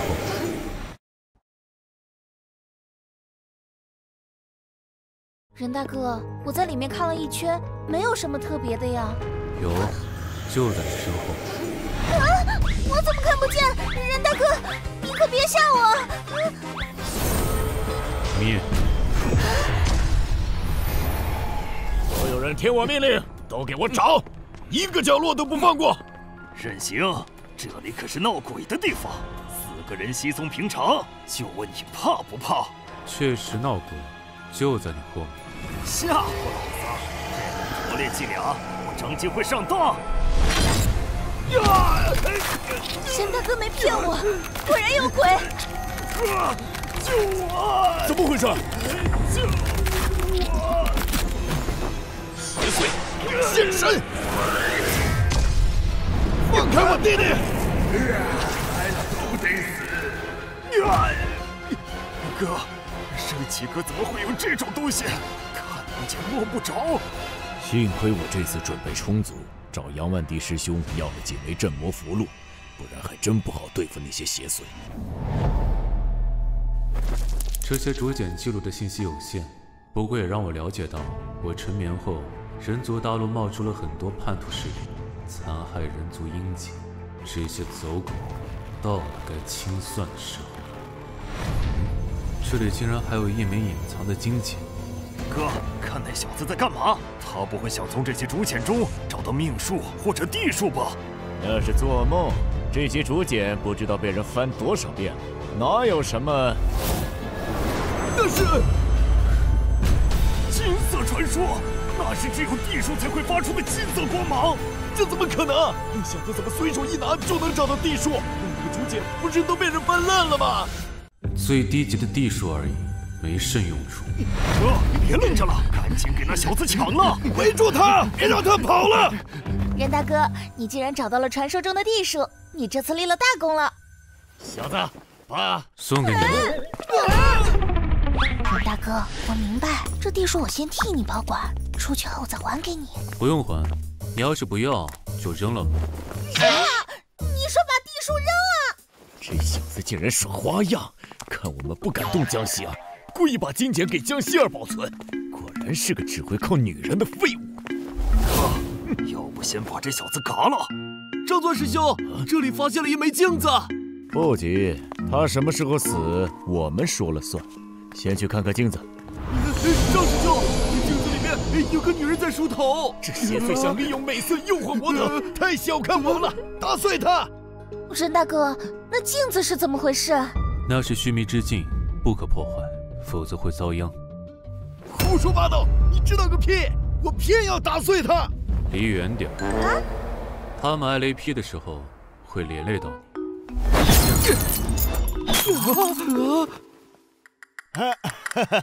没事发生，我就知道这小子在胡说八道。妈，这又有人！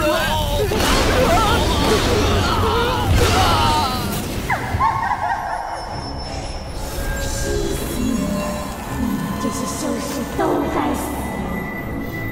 还有2个落伍之人，那就由我亲自动手。邪祟，休得猖狂！怎么碰不到他？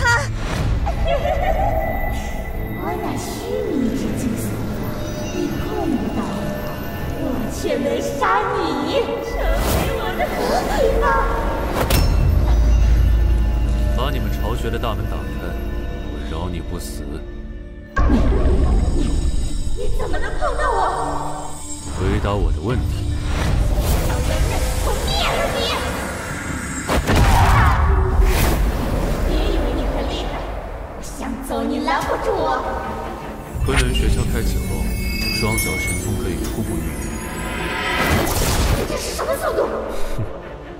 既然不回答问题，留你无用。大言不惭！我乃须弥之境幻化，你杀不死我。猪！这是传说中的这魔影！我就不会放过你们！好疼啊！差点憋死我感觉我身上肉都糊了。太惨了，幸亏替任大哥的躲远了。出来！这是什么？此地邪物藏身的巢穴，也是须弥之境的所在地。此次来圣器阁，没想到还有意外收获。等等我，任大哥！哥，他们进去了，我们进不进？肯定进去，地术还在他们手里。什么？这人难道是我上玄宗失踪已久的掌门？掌门，天眼神通，让人看看真假。掌门之身是真的，真的是失踪的掌门，绝对不会错。没想到过了这么多年，你们这些年轻弟子还认识我。不错，吾乃上玄宗当代掌门，弟子张钻拜见掌门。你们2个呢？弟子江希儿。没必要办，假货而已。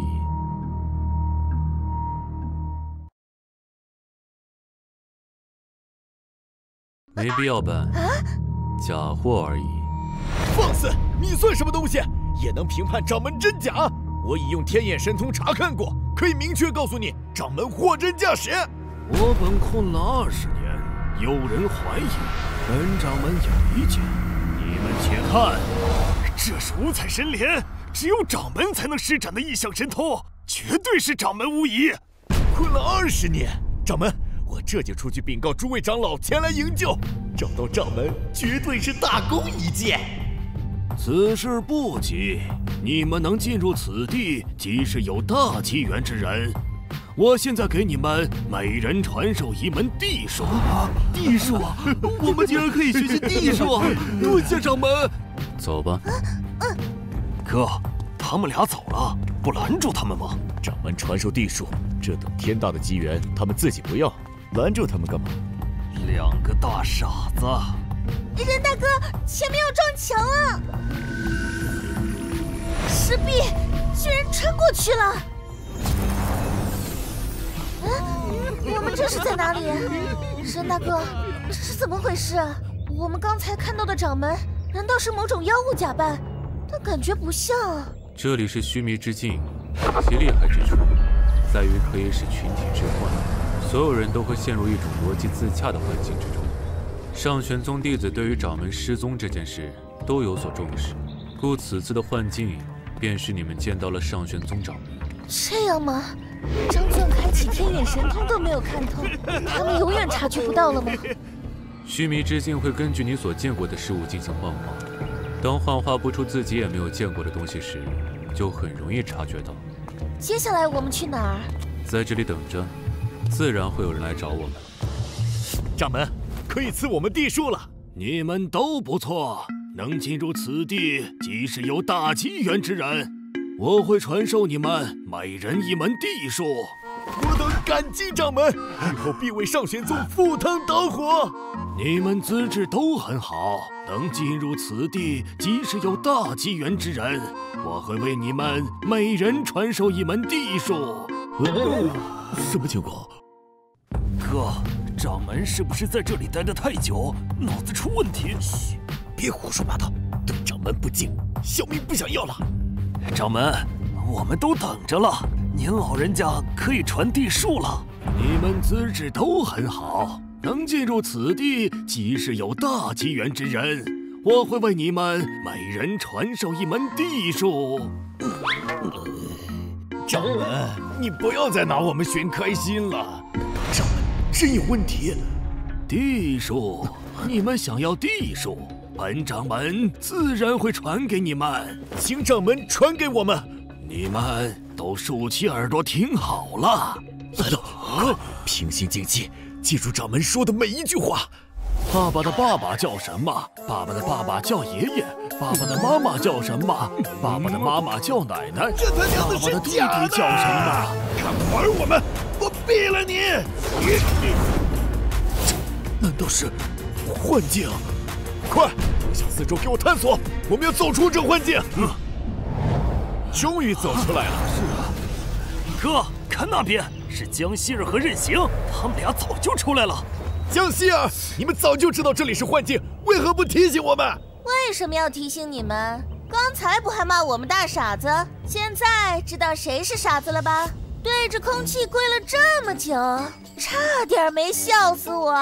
可恶，我马上就让你笑不出来！就是你们害了我夫人，能找到我这里，算你们有些本事。不过敢害我夫人，你们一个也别想活！你就是控制这里的怪物，竟敢用幻境戏耍我们！哥，除掉这里的怪物，就等于解决了圣启阁的问题，这是头功。都给我听好了，一起上，杀了他！不死两力！你到底什么实力？宗门长老都没这么强吧？太弱了，你们去幻境玩吧。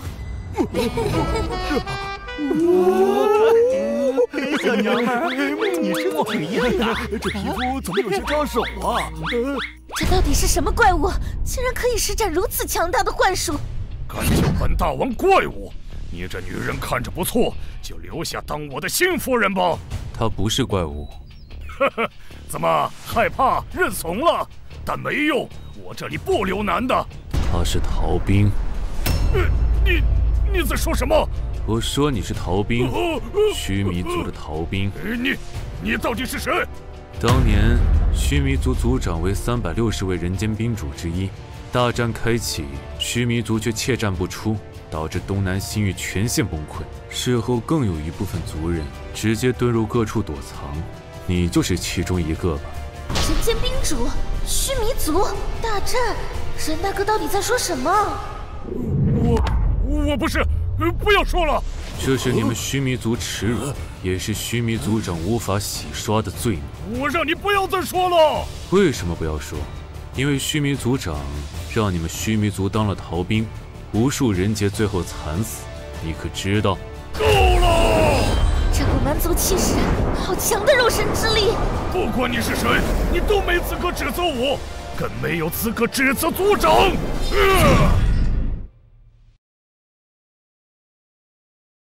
不管你是谁，你都没资格指责我，更没有资格指责族长。怎么可能？我这一符有万象之力，你怎么能接住？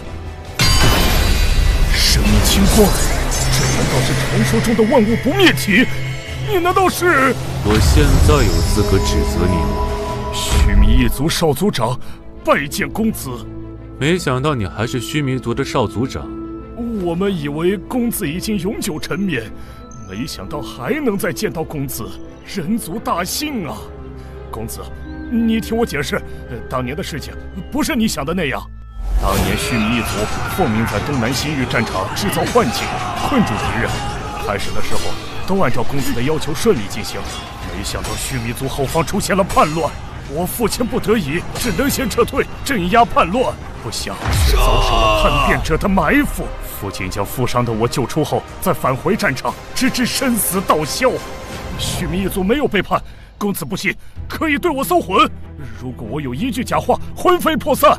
不必，你没说假话。当时白皙仙子已死，我根本不知该去哪儿，只能来到这里。但是很多叛徒势力在对上玄宗进行清算，无数人族英杰被残害，上玄宗的天圣便是死在他们手中。不得已，我藏在了圣器阁，一藏就是这么多年。当年背叛你们须弥一族的叛徒，知道是谁吗？不知道，不过我一定会查清楚。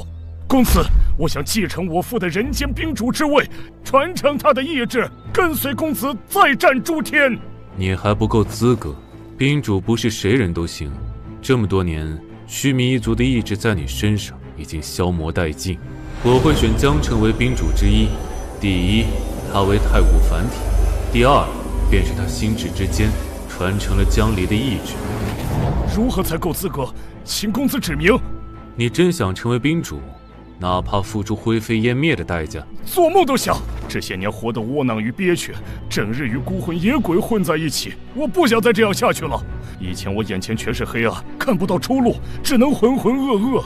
如今见到了公子，终于见到了光。请公子像当初指引我父一般指引我，纵然灰飞烟灭，我也不负公子。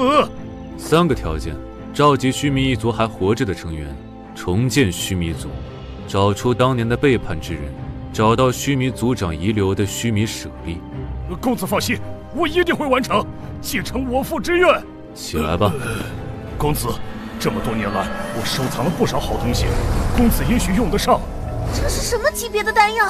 药香好浓郁，这是圣兵，这难道又是一本地书？拿走，看不上。拿走，看不上。公子看不上也正常。不过这块原质石，公子不感兴趣，这位姑娘应该感兴趣吧？我原质石是什么？我为什么要感兴趣？给他吧。这个有什么作用？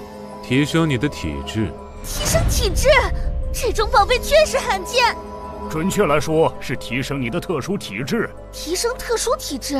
这不可能，特殊体质不是先天天赋吗？我从来没听说过特殊体质可以提升。在公子这里，没有什么是不能变的。我该怎么用？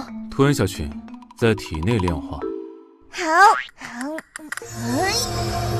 公子，此女身上的气息似乎有些熟悉。她是江离的后代。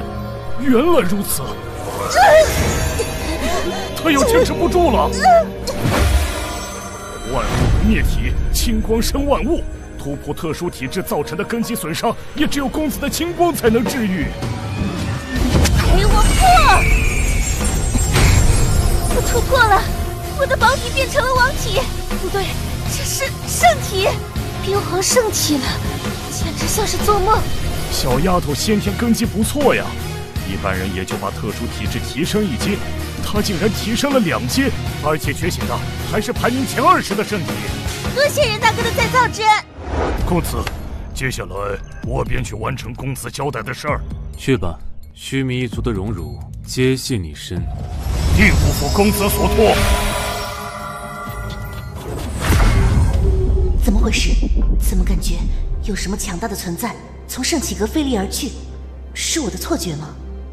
二长老，竟有闲情雅致来此，平日可是见你一面都难呐。4长老，少在这里阴阳怪气的。此次张钻和张金入内，圣器阁的诡异，他们必能处理好。我上玄宗的机缘，也必是他们的。哼，放屁！你张家子弟优秀，但我徒弟也不差。不差吗？别忘了，张钻是王体，而江希儿只是个保体，差了10万8千里了。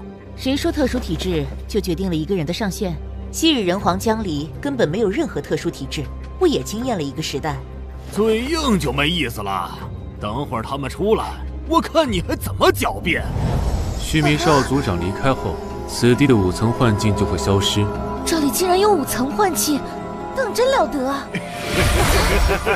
小娘们别走，哥哥在这儿。